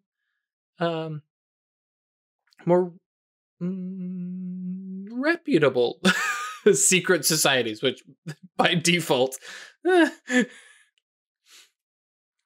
I'm just saying, as you've suggested, that you considered the decision. If I was a member and I chose to stay, what would happen then? But it is a secret society, and we would have no say in that, and we would continue to teach you as any other student. But I think that's the thing, is it's not a secret society anymore. It's just mostly a non-secret society. It feels like we're trying to root out anyone who wasn't on the published information.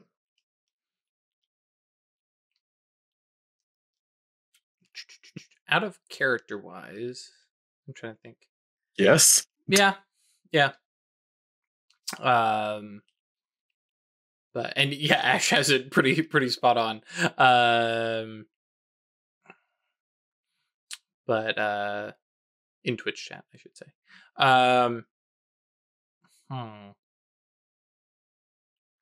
I think she plays it a little more diplomatically and says, I don't think anybody is trying to root anybody out so much as express a dislike of people who have really should have kept her character sheet up because she had such a good name, Calliope. Yeah, as Calliope's intentions. And I think that's all people are doing. It may turn out that the Sisterhood of Skulls ends up reforming and is a good force in society. But when you come out with a we're going to use the term anti-sleeper and platform, that it doesn't look great.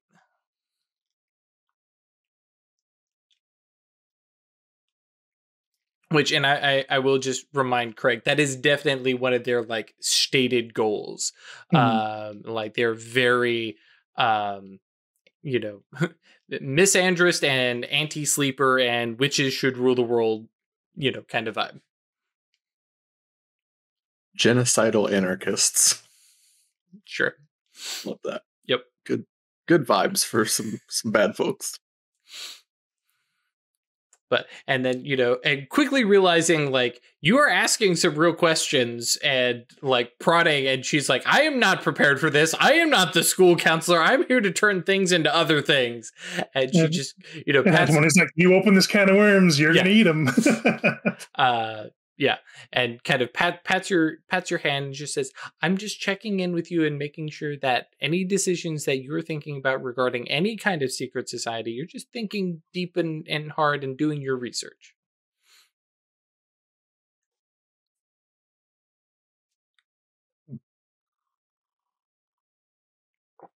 Okay. Thank you, dear. You can go be seated.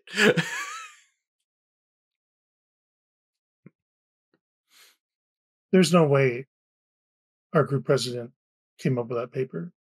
That was a prepared statement. He didn't do that on his own. Oh, yeah. No, he even said, I've been asked to read this. Yeah. No, and Tony says that. Mm. And that definitely carries the scent of the administration. So I know you're trying to paint this in a certain light, but it just feels wrong.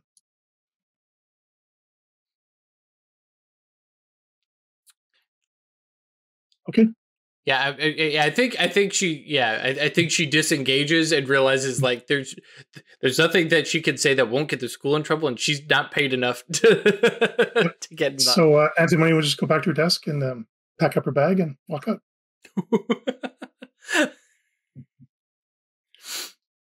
Yeah. Where am I at? Oh, right, classes.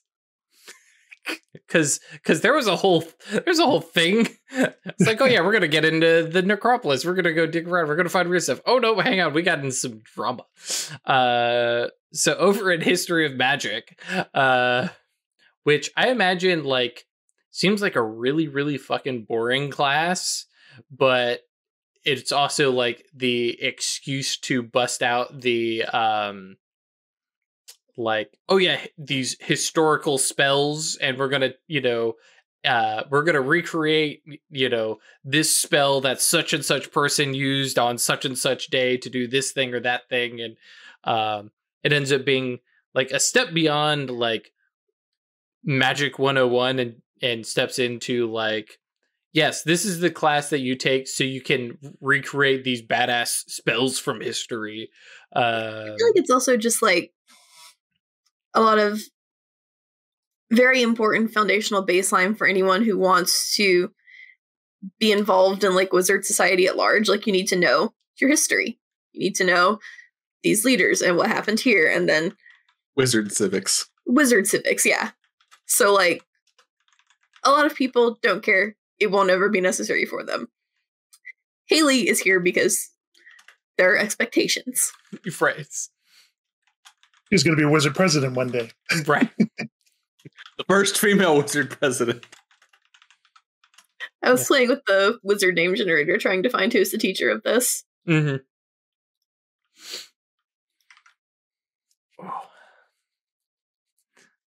Found Gaius Dupree, which I like. Gaius Dupree. Yeah.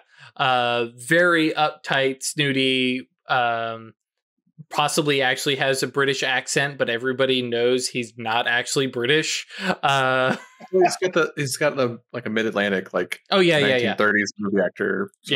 Like that's even better. And just like, all right, time to study, and like, because it's Ash, and so we're going there, and so it's the cool professor vibe. Right, he leans against the desk, and it's fucking Hiza all over again. Like, all right, let's put our history books down today. We need to talk about current politics, and we're not going to drag this discussion out more.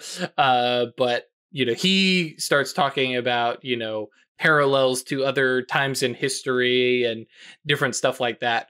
It's like, oh my god, and especially at this point, because it's been the whole day yesterday and into this, it's like, oh my god, this is all people are going to be talking about for like weeks. And I think so let's contextualize it historically. Right. Yep. And let's talk about how that how this is going to affect things based on what we've seen in the past and stuff like that, where other secret societies have been overturned or revealed or whatever. When the White Council was revealed, and all of a sudden bad guys like started assassinating people, and is it good that we have secret societies? Is it bad? Should they all be disbanded? Should only government societies be allowed? I feel like that's going to turn into like a full on the class divides up and then you have the debate back and forth. Exactly that class. Yeah. And is there anything specifically that you want Haley to get in on in that class, or any further fluff to add to it? No, more of just a spirited debate. Cool. So before we jump over to numerology, divination, how real is this class? Or is this some like because I'm trying to find the class sheet. Yeah, seeing into the future, sharing your own visions and memories with them. Okay, yeah. So we do treat this as like a totally real class. Okay, yeah, Actual cool. Yeah, because I mean, Oracle is a trope you can be where like That's you right, actually yeah. have prophetic visions. Yeah. Yeah, just because like the spell casting doesn't quite support divination the way it works. So yeah. Well, I guess it would be reality breaking, I guess. Yeah. Okay, cool. Anyways. Yeah, so because I think you're the only one who's taking divination. Yeah. Mhm. So what's divination class actually like look like?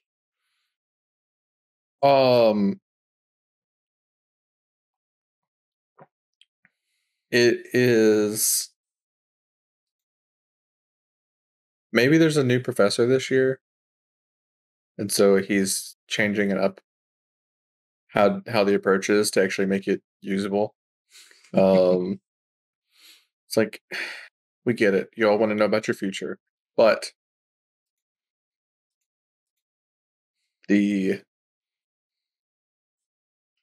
okay, here it is. He worked on Wall Street. Yep. And so he's just that like fucking 80s business guy sort of vibe. Very It's like- American Psycho look to him. Yeah. And it's like, look, he's like subtly turning the class into how to get rich and stay rich using your magic.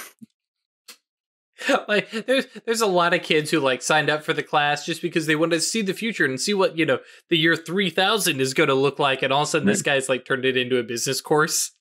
There's like a white girl with dreadlocks like sadly putting her tarot cards away. He's like, yeah, no. You need more precision than that. We need to bust out, yeah. And he whips out like, no. Listen, tarot cards are great. Like if you just want to get a vague idea of something in the future, and you don't want like spoilers, but no. Now this baby, and pulls out a crystal ball, but it's not like a normal sized crystal ball. This is like this, baby. yeah. It's the 60-inch 4K LED top of the line model. He sets down on the desk, and everybody hears the desk go. It's like, now this precise down to the second divinations. Like guaranteed, blah blah. I was like, wait, are you selling me the crystal ball, or are we actually?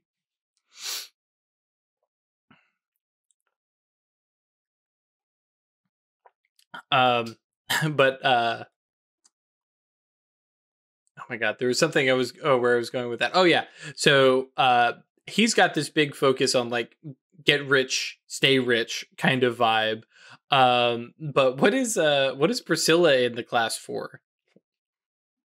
Or is it like required course or something? I think I think she's been disappointed in it because she was expecting the old class. Mm-hmm. The like, her dad's like friends with the old professor or whatever, and so she was expecting that, and there was like a last second change of staff and stuff like that. But you know, she's a good student, so she's going along with it. Okay, fine. I guess I'll do this. Yeah, it's fine. I mean, it's interesting. There's a lot to learn. It's not what I wanted to learn, but you know, he doesn't assign that much homework, so it doesn't take away from my potion studies. So this professor takes the magic out of divination. It's like, no, this should be cool and not just okay. It's not technically insider trading. Yeah. Cool. And yeah, continuing on through our schedule. Ooh, my mouse acting funny. There we go. And then numerology for that is antimony. What's numerology? Because that numerology to me has always been a like divination thing. So partially, but it's also recognized that numbers have power. They can predict the future, but also influence the future. Gotcha. Oh, and how they're used to understand the theoretical building blocks of magic. Cool. So this is like the magic physics. Yeah. Magic math? I don't No. Yeah. Nope, that's a hard no. Give it to me. I drink it up. So yeah. Do you have a vibe on that particular professor? Yes. When I was at university, there was a Dr. Trim who loved calculus. I mean, like, fair. Like super excited and very energetic the whole time. He had 75 kids in his class or whatever.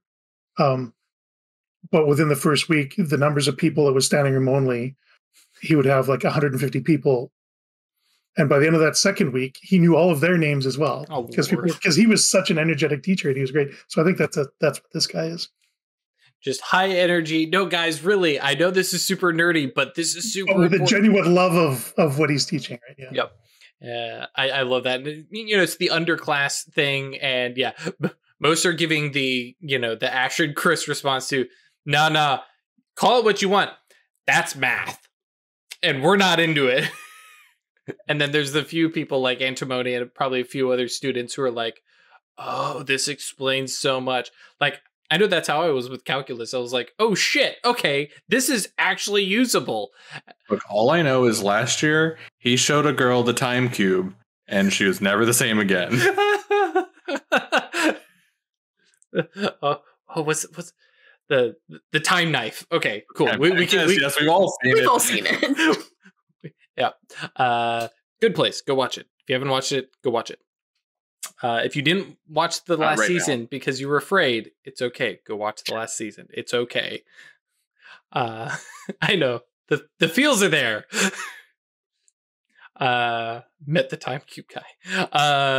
But yeah, so numerology class compared to, especially after getting out of, transfiguration,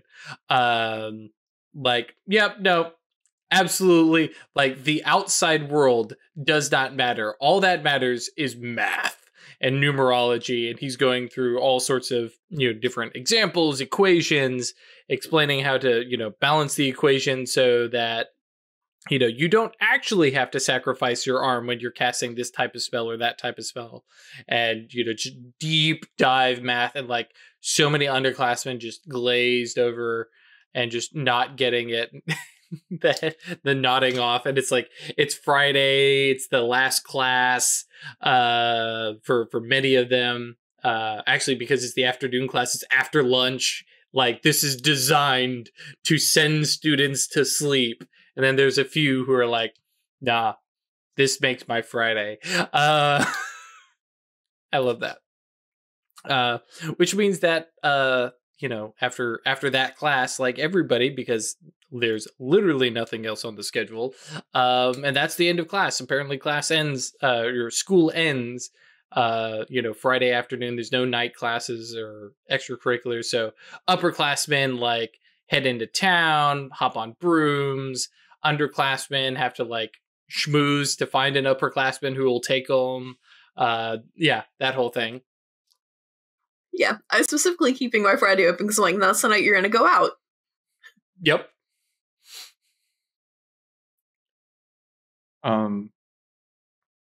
Priscilla wants to find Haley. That's not difficult.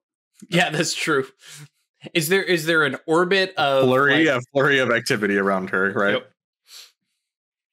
Yep. Hi, Haley. Oh, hi. Question: does Haley remember Priscilla's name? Probably not, no. Like, I will know who she is. Mm-hmm.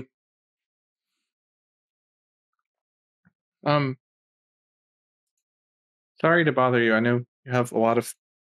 And, like, she's, like, a head shorter than everyone else. She's like, I know you've got a lot going on.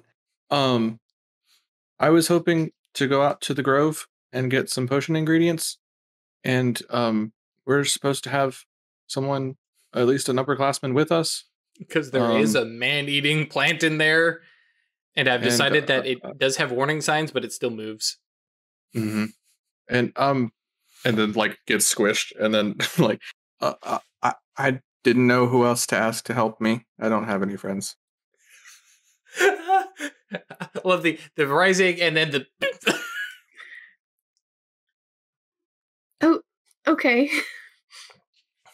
Sure. It's totally what I wanted to do on my Friday night. It's just like, oh, this is sad. Okay. That's what I was going for. Now, here's the question. Was it what Priscilla was going for? Nope. About right, yep. Yeah, okay. I can escort you.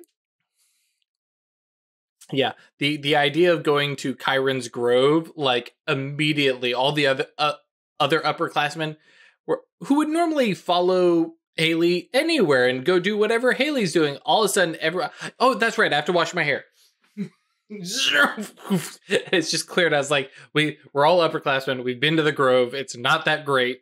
It's kind of great, but yeah, I initially had herbology on the schedule, and then I realized there were actual classes, and that wasn't one of them.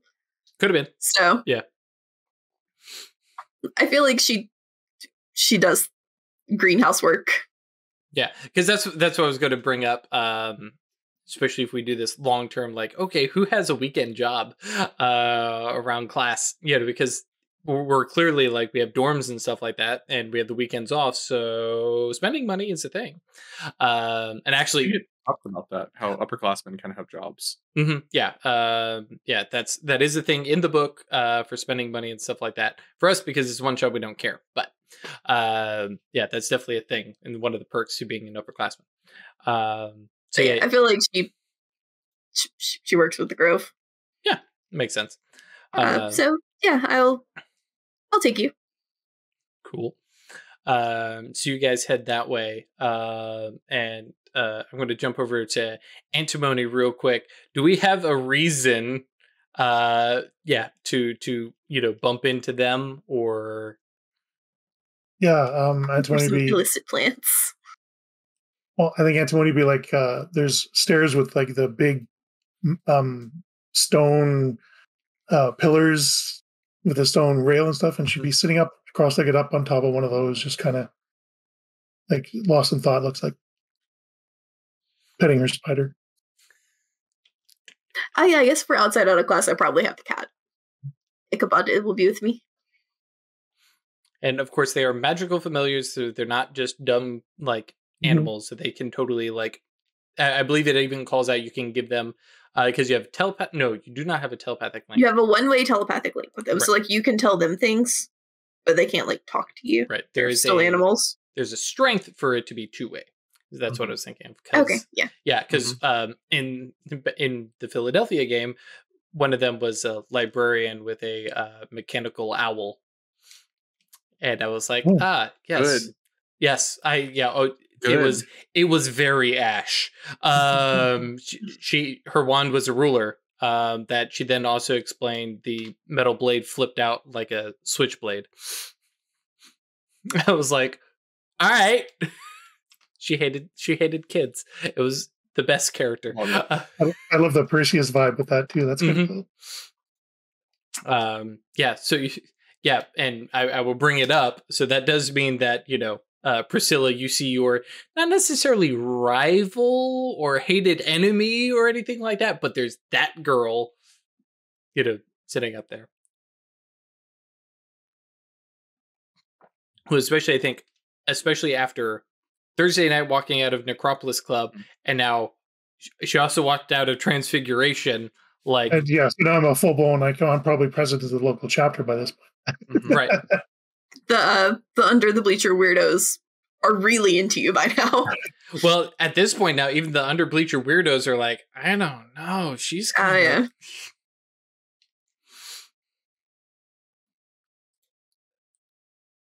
So it just walks over and looks over your shoulder. Neat spider. Bunny. That's his name. Oh, I was going to say I was be like, it's not. Pretty sure it's a spider. Do you have any plans tonight? I was just gonna do some thinking, but I'm kind of chasing my tail there. I could understand why you'd have a lot to think about.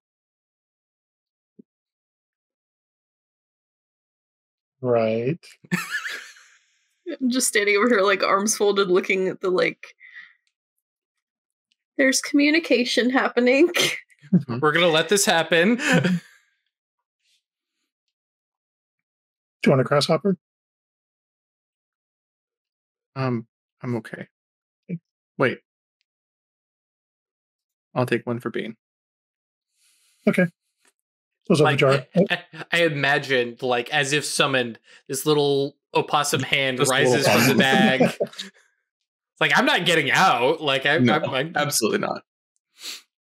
Opens up the jar, and that one flips out, and she kind of makes a grab for it, and then grab, and she finally catches it, and then hands it over.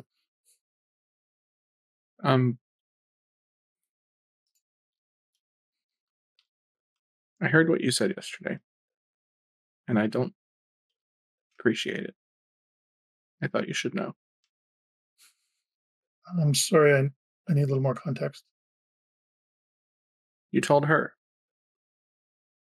that I'm not deserving of attention, and that I'm not actually a star potion maker or whatever it was you said.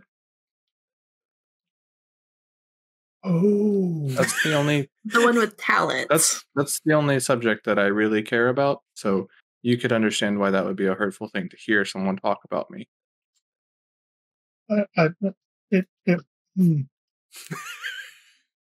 But seeing as how you have a lot going on in your life, perhaps my concerns aren't that much of a big deal to you. And then goes to walk away, but there's it's giving you a chance, right? No, but hang on. No, that's not. I can see now, looking back and playing over the conversation in my head, that my meaning wasn't clear to somebody had overheard. I thought it wasn't about you at all. I thought that it was unfair of the teacher to assign her to you instead of letting her do her own thing. And I was just trying to let her know that I saw that and to acknowledge that it happened. But it was also kind of unfair to you because you didn't get to do that thing on your own. I mean, I did. Right, but you had somebody there to support you, to correct you if you were making a mistake or something. You didn't get to do that by yourself. I mean, just because Haley was my safety net doesn't mean I didn't walk the tightrope. But you would admit that walking a tightrope without a safety net is a very different experience to walking one when you know it's there. A very dangerous one. We just had several students fall off the tightrope. Yeah, pretty severely injured when their things went bad, so. I know a sort of fly-by-night operation happens in your transfiguration class, but potions is supposed to be orderly and neat. Orderly and neat, and Haley exemplifies that. I agree. So I appreciate that the two underclassmen are like, Haley's great. We like Haley. Now, I will accept that you had a different meaning from what you said and try to get past my hurt feeling. We're going to go look at the plants and get some ingredients for potions. The growth? I know it's not your best. Yes. I know it's not your best subject, but if you'd like to come and learn a bit with us, then I'd be happy to put forth that effort. A forest at night sounds lovely. It sounds scary. That's why I brought her. It's fine. You just need to know what to look for. Thank you. I accept invitation. Okay, well, let's go. So I ended up babysitting. Well, yeah, especially because like Priscilla is close to your age; she's just a year younger, but she's just tiny. Yeah, but Antimony is several years younger than both of you. But yeah, you guys make your way out of the school. And follow. There's a very clearly lit and path that leads out to the grove, but then there's like a nice little archway and then a sign of like the height of the archway of warnings and rules and restrictions and like, do not enter this area if you're pregnant. Do not, like just every possible like thing. And it's one of those things of like, everybody's been there where you have that weird sign. It's like, why is that sign there? It's because it happened at one point. You look at the list and you go, oh, damn. Like all these terrible things that have happened or warnings or, don't enter here if you are currently suffering from a goblin hex. But you guys are clean and neat and free and fine. And so it's like, okay.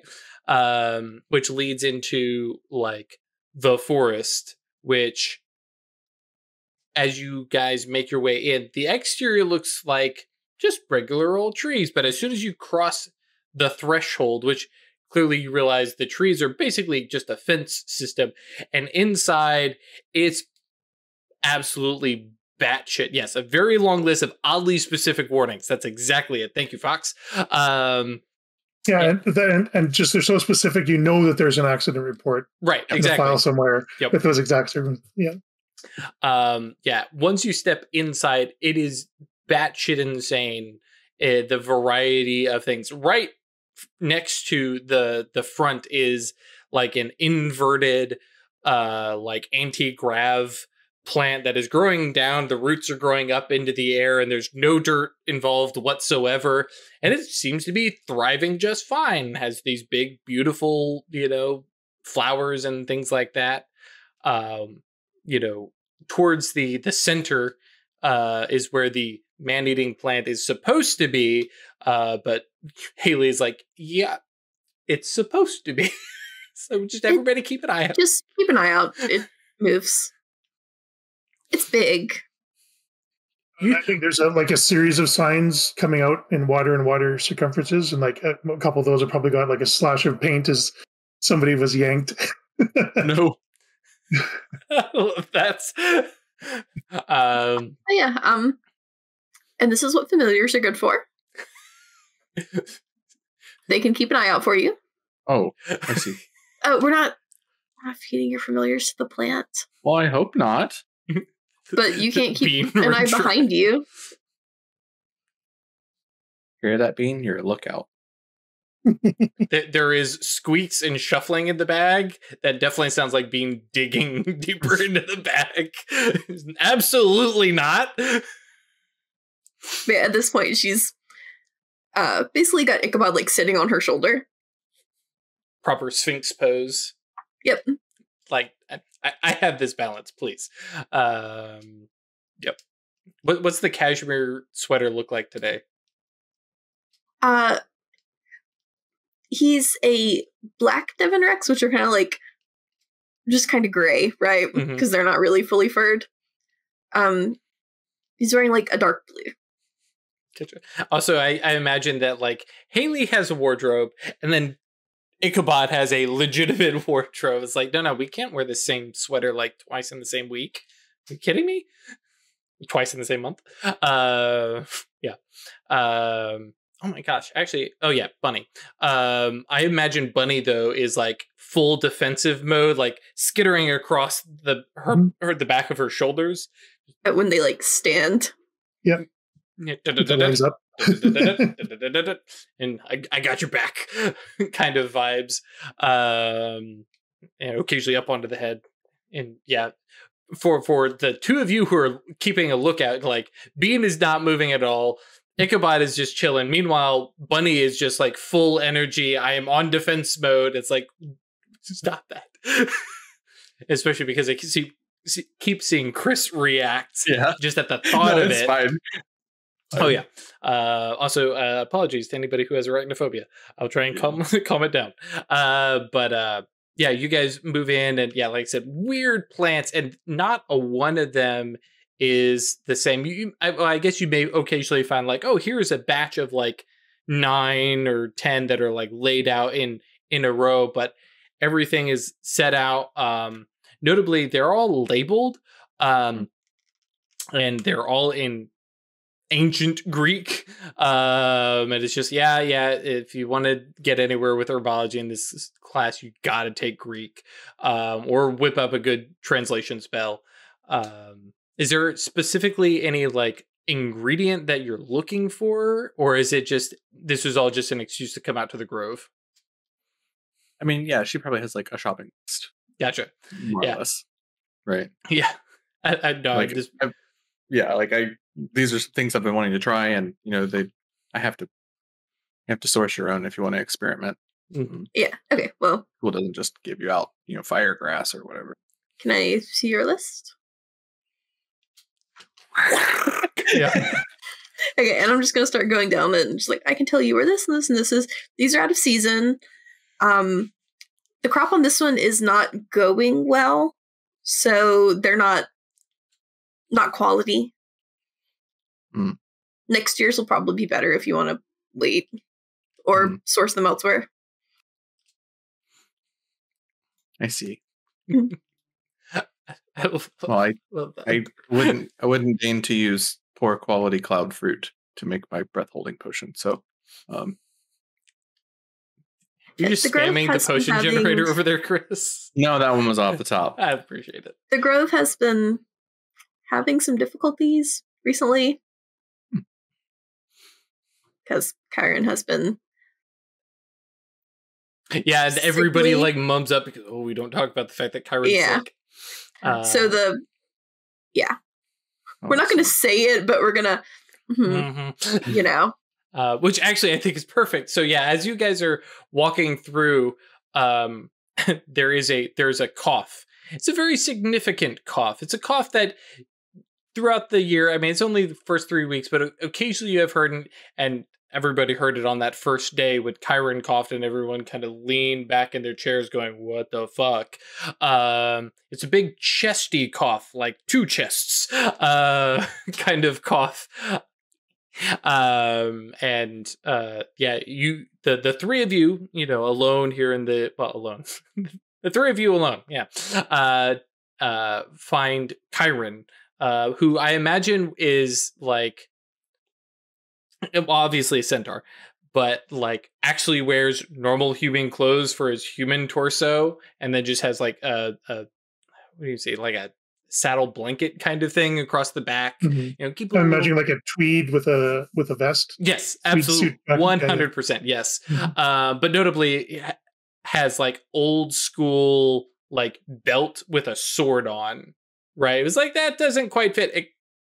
he pulls it off though. Like you can't. You gotta admit. Yes, horse clothes.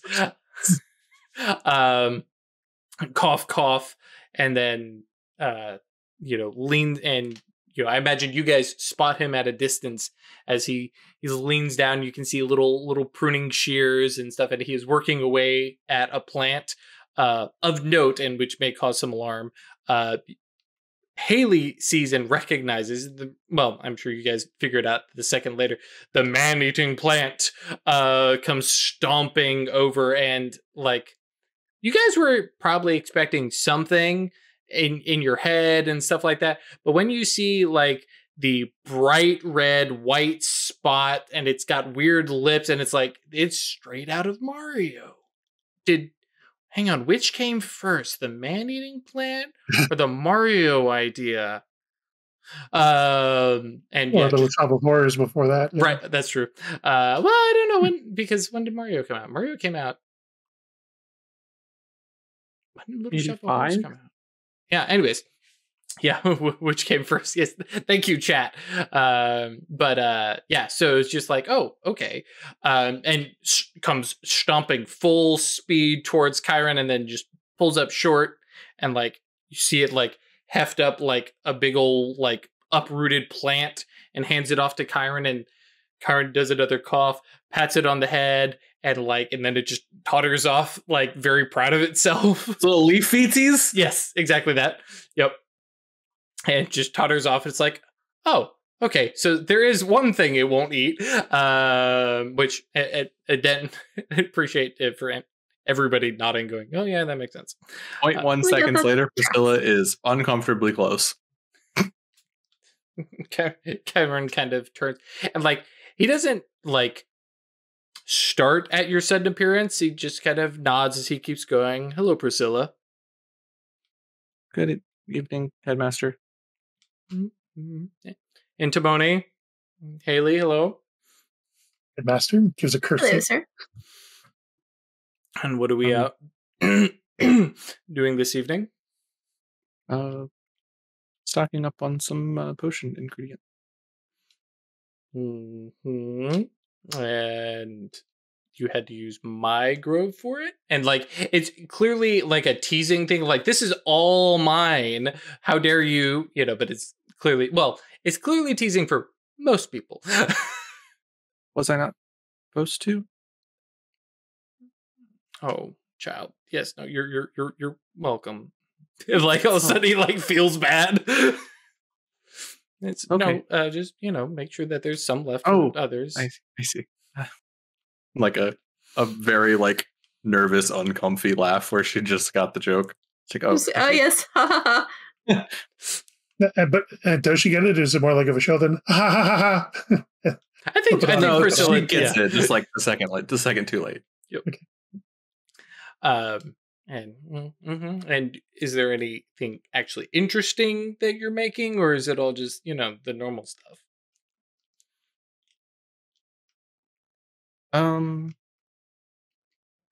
Well, I did see there was a witch that has purported to have be experimenting with some of the basis behind the magic of the Thunderdome, sort of trying to recreate those original spells. I know we've in a potion. Well, yes. Curious. Well, I expect to report on that. Applied as a like a paint or something. Well, you have assignment now. I expect a report on that in the next. What do you think? You think you can pull that off in a week? I think so. Like he's like, no way, but maybe. Yeah. Oh well, then I expect a report on my desk in a week. I mean, most of her ideas are already sort of published, so it'd just be sort of recreating her test. So, no reason I should be able to do that in a week. Yeah, this weekend then. If that's what you wish for, yeah. Just take a week. Like reach over and pats the shoulders, like, man, this girl, I can't do anything. Okay, well that's good. Antimony, any luck speaking with the dead? No, sadly. And I fear my efforts have been set back a little. Mm-hmm. Yes. Hang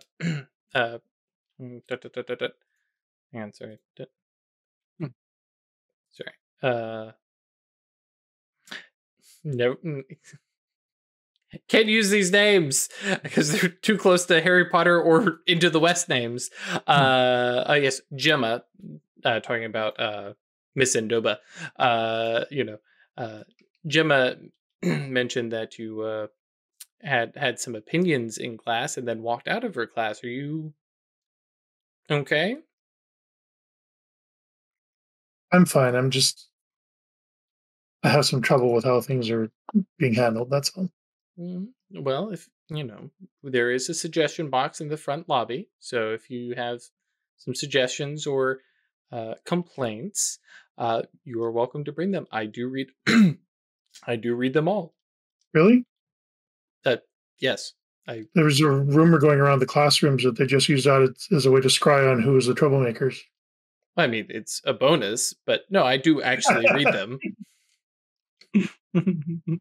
Okay. If you have an actual real suggestion and complaint, I will definitely look into it.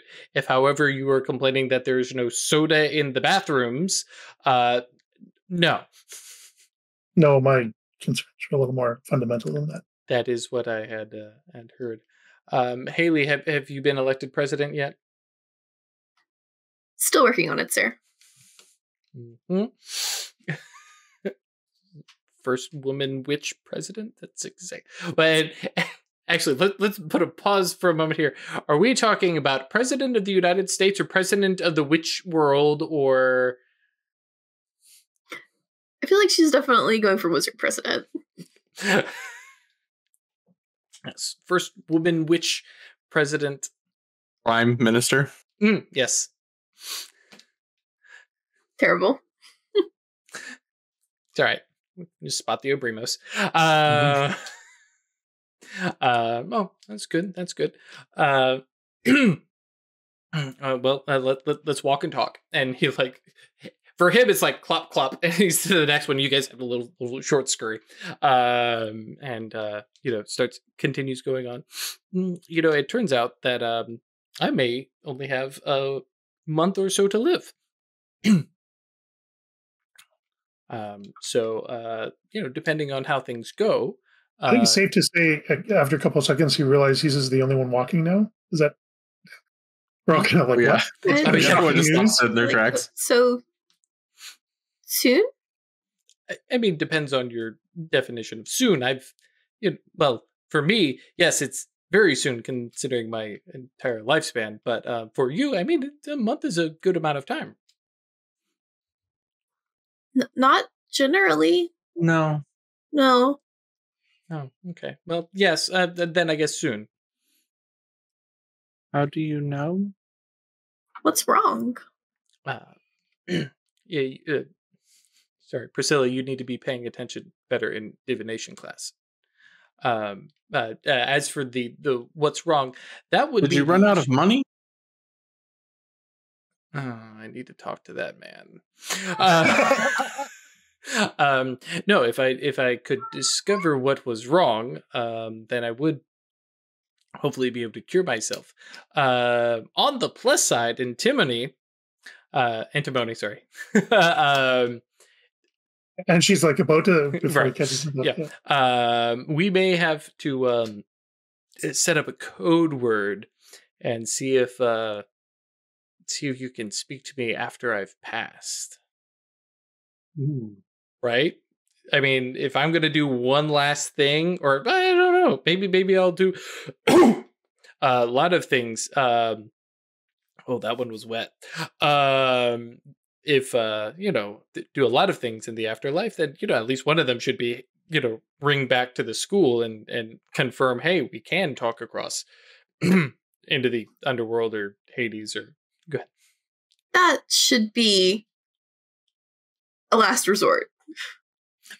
I mean, yeah, and he pulls the belt to the side and he has a straight up neon pink fanny pack on the front of the belt, and you can see like it's open. It's got little little cuttings and planting and some little herbs picked and stuff like that. No, I'm not done fighting this thing. I just really wish it would reveal itself in divination so I could just get over this.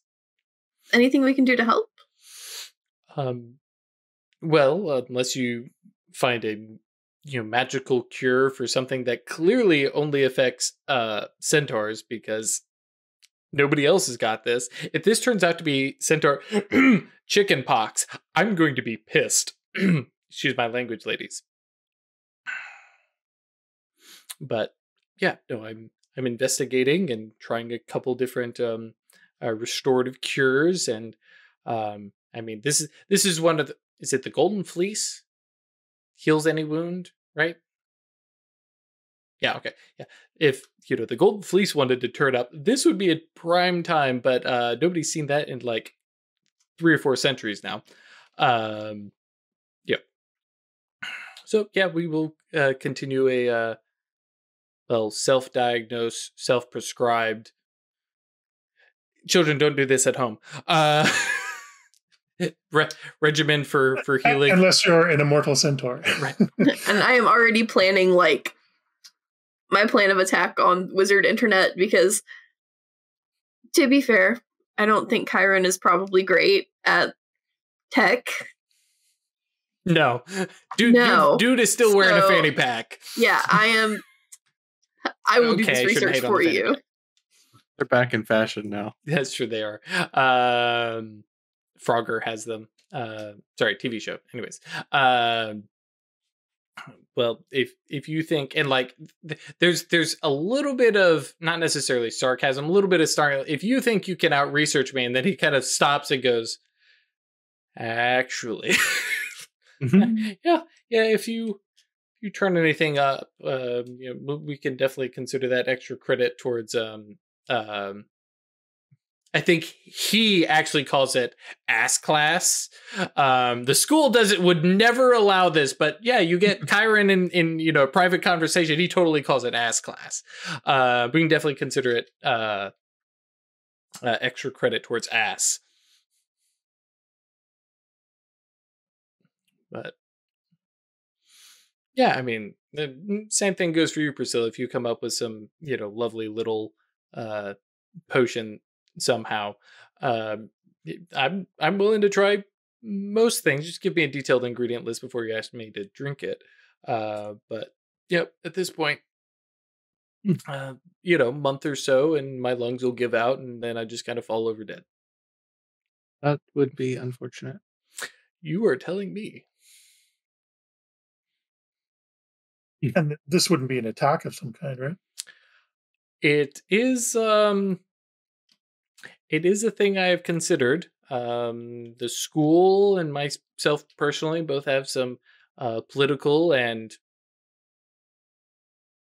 physical and mortal enemies that it would probably like to see me deposed or decomposed. See? Sorry. But yeah.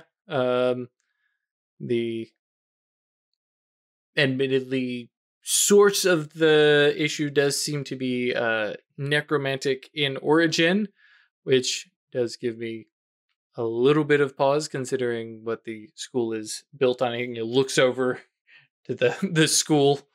It's like, so there, potentially is something buried beneath.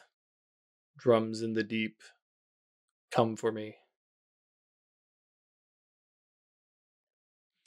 But, if I do happen to pass, then, I'm sure the next headmaster will be just fine to take care of the school. I have several decades worth of rules, instructions, and plans and backup plans. So, yeah, the school will be in fine shape. And don't worry, we are financially solvent.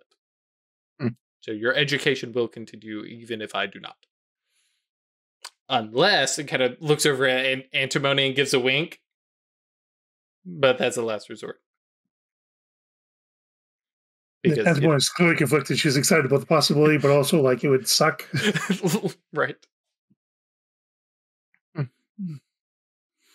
But yeah, it is rather fortuitous that the three of you showed up here. But I mean, I guess it could be any other students. All of my students are brilliant. Like the eye roll is felt and audible. Ghost Centaur dead principal. I think They everyone are, has and- their own talents, right? Yeah, they're I all. wouldn't have gotten into the school if not. Oh, no, I agree. Everybody is very talented. Brilliant, however, they not all are. Right. Oh no, I think it's starting to affect my word processing center. That's a program, right? Looks over at Haley.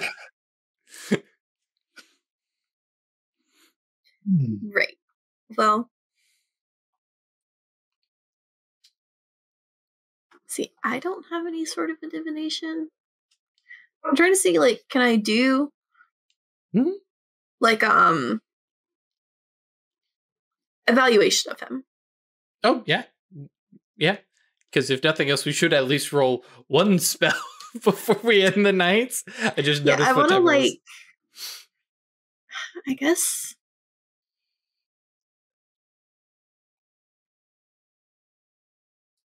Trying to think of like what it would be under. I mean, just because divination is listed in the school as brains or I just moved off of it. Divination is listed as brains or grit, so it's very your mental kind of stuff. But also could potentially be, what other class might it fall under? I do know grit is referenced also for defensive stuff, and protection kind of things. Yeah, I was liking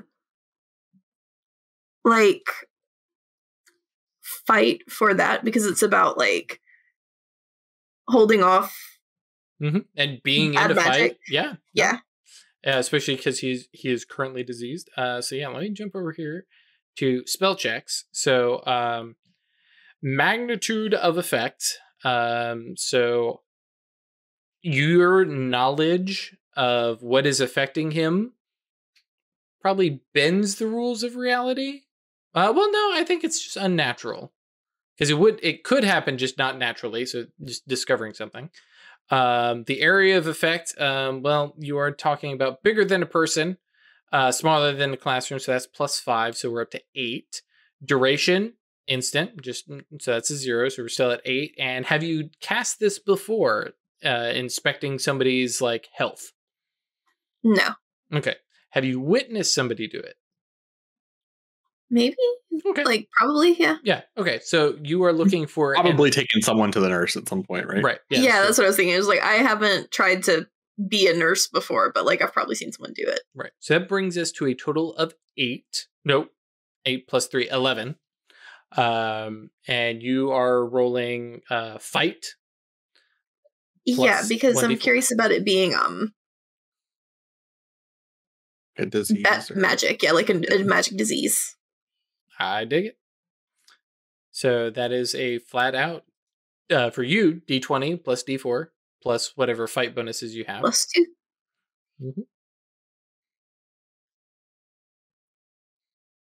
Because it's a magic roll, not a stat, right? Correct.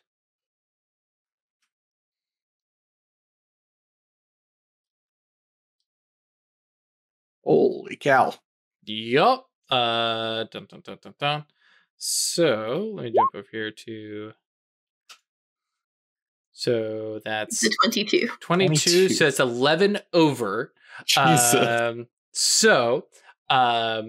10 plus. The character seems to cast a spell effortlessly. It looks like the character is just showing off, like this spell. Like this is a spell the character could do in their sleep. The spell functions perfectly. So yeah, flashy, showing off for the teacher. And like yeah. Now. Because A, it's the end of the episode, and B, we can't just give it away. Yeah, you get the symptoms of what he's going through, and so yeah, he's got like, we're going to sound like the game of operation. He's got water on the lungs, and there's basically a myriad of not necessarily organ failures that he's dealing with, but every single one of his organs seems to be performing at a less than optimum level, which is probably the big red flag that it's something magical, because it's I get the sense that this is like everything. A curse or hex or something or like hex, that is really just hampering everything, and he doesn't appear to be healing like naturally. Like I imagine even with the spell, especially plus 11, like there's a bruise he had where he accidentally bumped into a door that's just still there and it's not healing up. So there's a whole bunch of stuff that seems to have accumulated, and he's just not doing great. And he kind of looks down at you and gives you like the grin and the nod, and like, mm-hmm.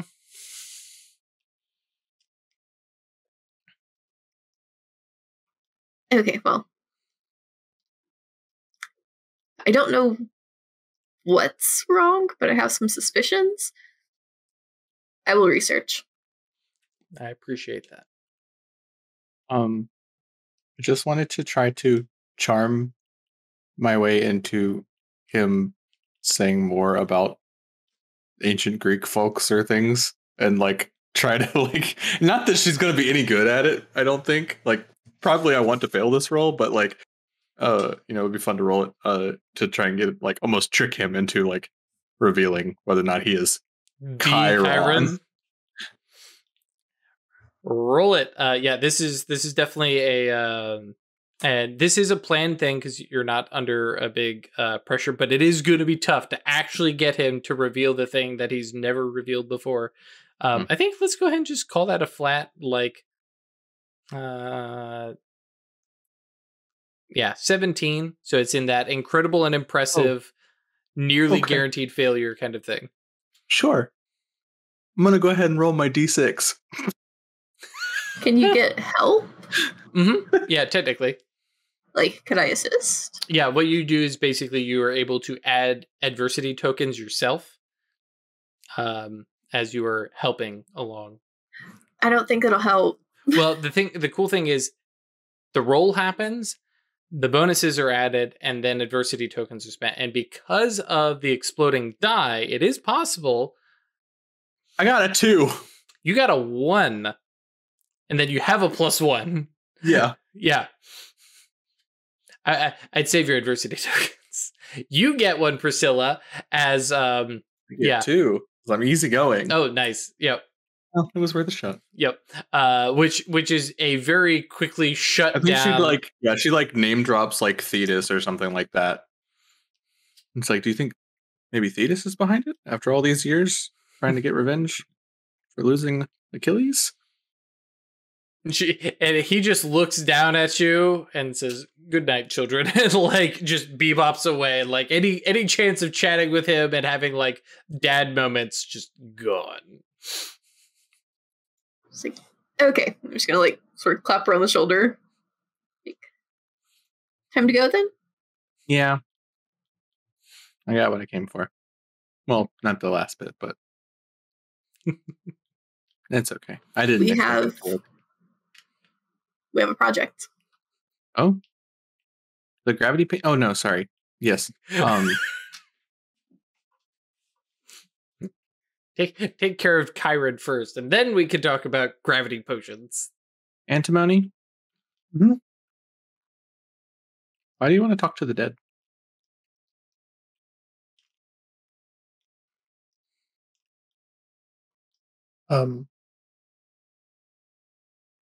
I hurt you, so I'll share this as a way to make amends. Oh. My mom is there, and I'm trying to talk to her.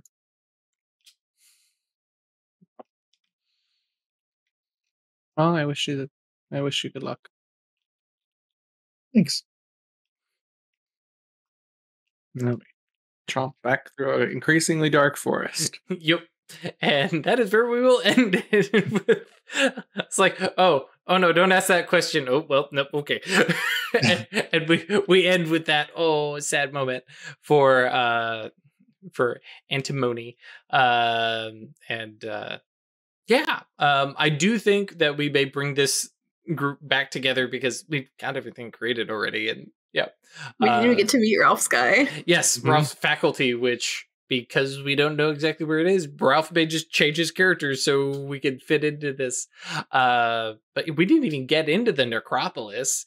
So fun stuff. I love Kids on Brooms. It's so much fun, and you can do all sorts of wacky stuff like this, where I think we covered most of the like high points, which is you get the school drama, you get the like, ooh, something's actually like threatening people, everything, and of course you can develop your own magical society, have a lot of fun with it, because I can't even remember if we determined whether or not, like, I think we said magic was secret because we had the secret societies and stuff like that, but that was another little aspect to it too. So thank you all for joining us.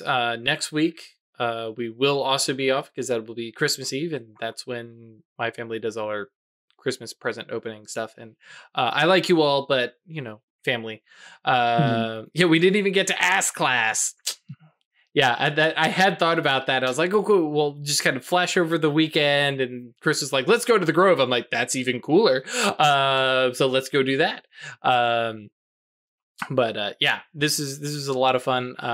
And I, again, recommend it. Like, they're not paying me or anything, but I highly suggest it. It's like $20 on DriveThruRPG, which you could go to the affiliate link, and that would actually throw us a couple dollars. The art in the book is also gorgeous. The art is very, very cool. It's really nice.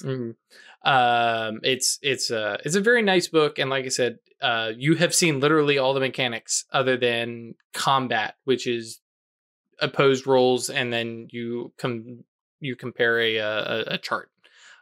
Combat is literally 1 to 2 rolls, depending on if you are fighting back or running away. It is also kind of a gritty combat system in the fact that, like, if you are picking a fight with something well above your weight class, you can just die. The game is not shy about that, which is a little spooky for somebody like me who has veils and lines around kids getting hurt. But hi, I'm the storyteller, so I have control over what happens there, so less concerned. But otherwise, thank you all. And if you're not on Discord, you should be. That's yeetinto.space. Great place to hang out, and was very fun to explain to people at PAX, telling them, oh yeah, just come join us at yeetinto.space. And I'm like, that's a URL? I said, yes, believe it or not, that is a real URL, and it does work. If you want to support us monetarily, that's patreon.com/occultistsanonymous or staylucky.club, which is also totally a real URL. And thank you, Perry, for making sure those are actually real URLs. If you're not on Discord and we don't see you before then, happy holidays, Merry Christmas, Happy New Year. Actually, we will be playing on Christmas on New Year's Eve. Yeah. New Year's Eve, not Christmas Eve. Thank you. Yes, New Year's Eve. And so we will see you then for more Into the West shenanigans when we figure out more about the not Inquisition. See y'all then. Bye. Bye. Bye.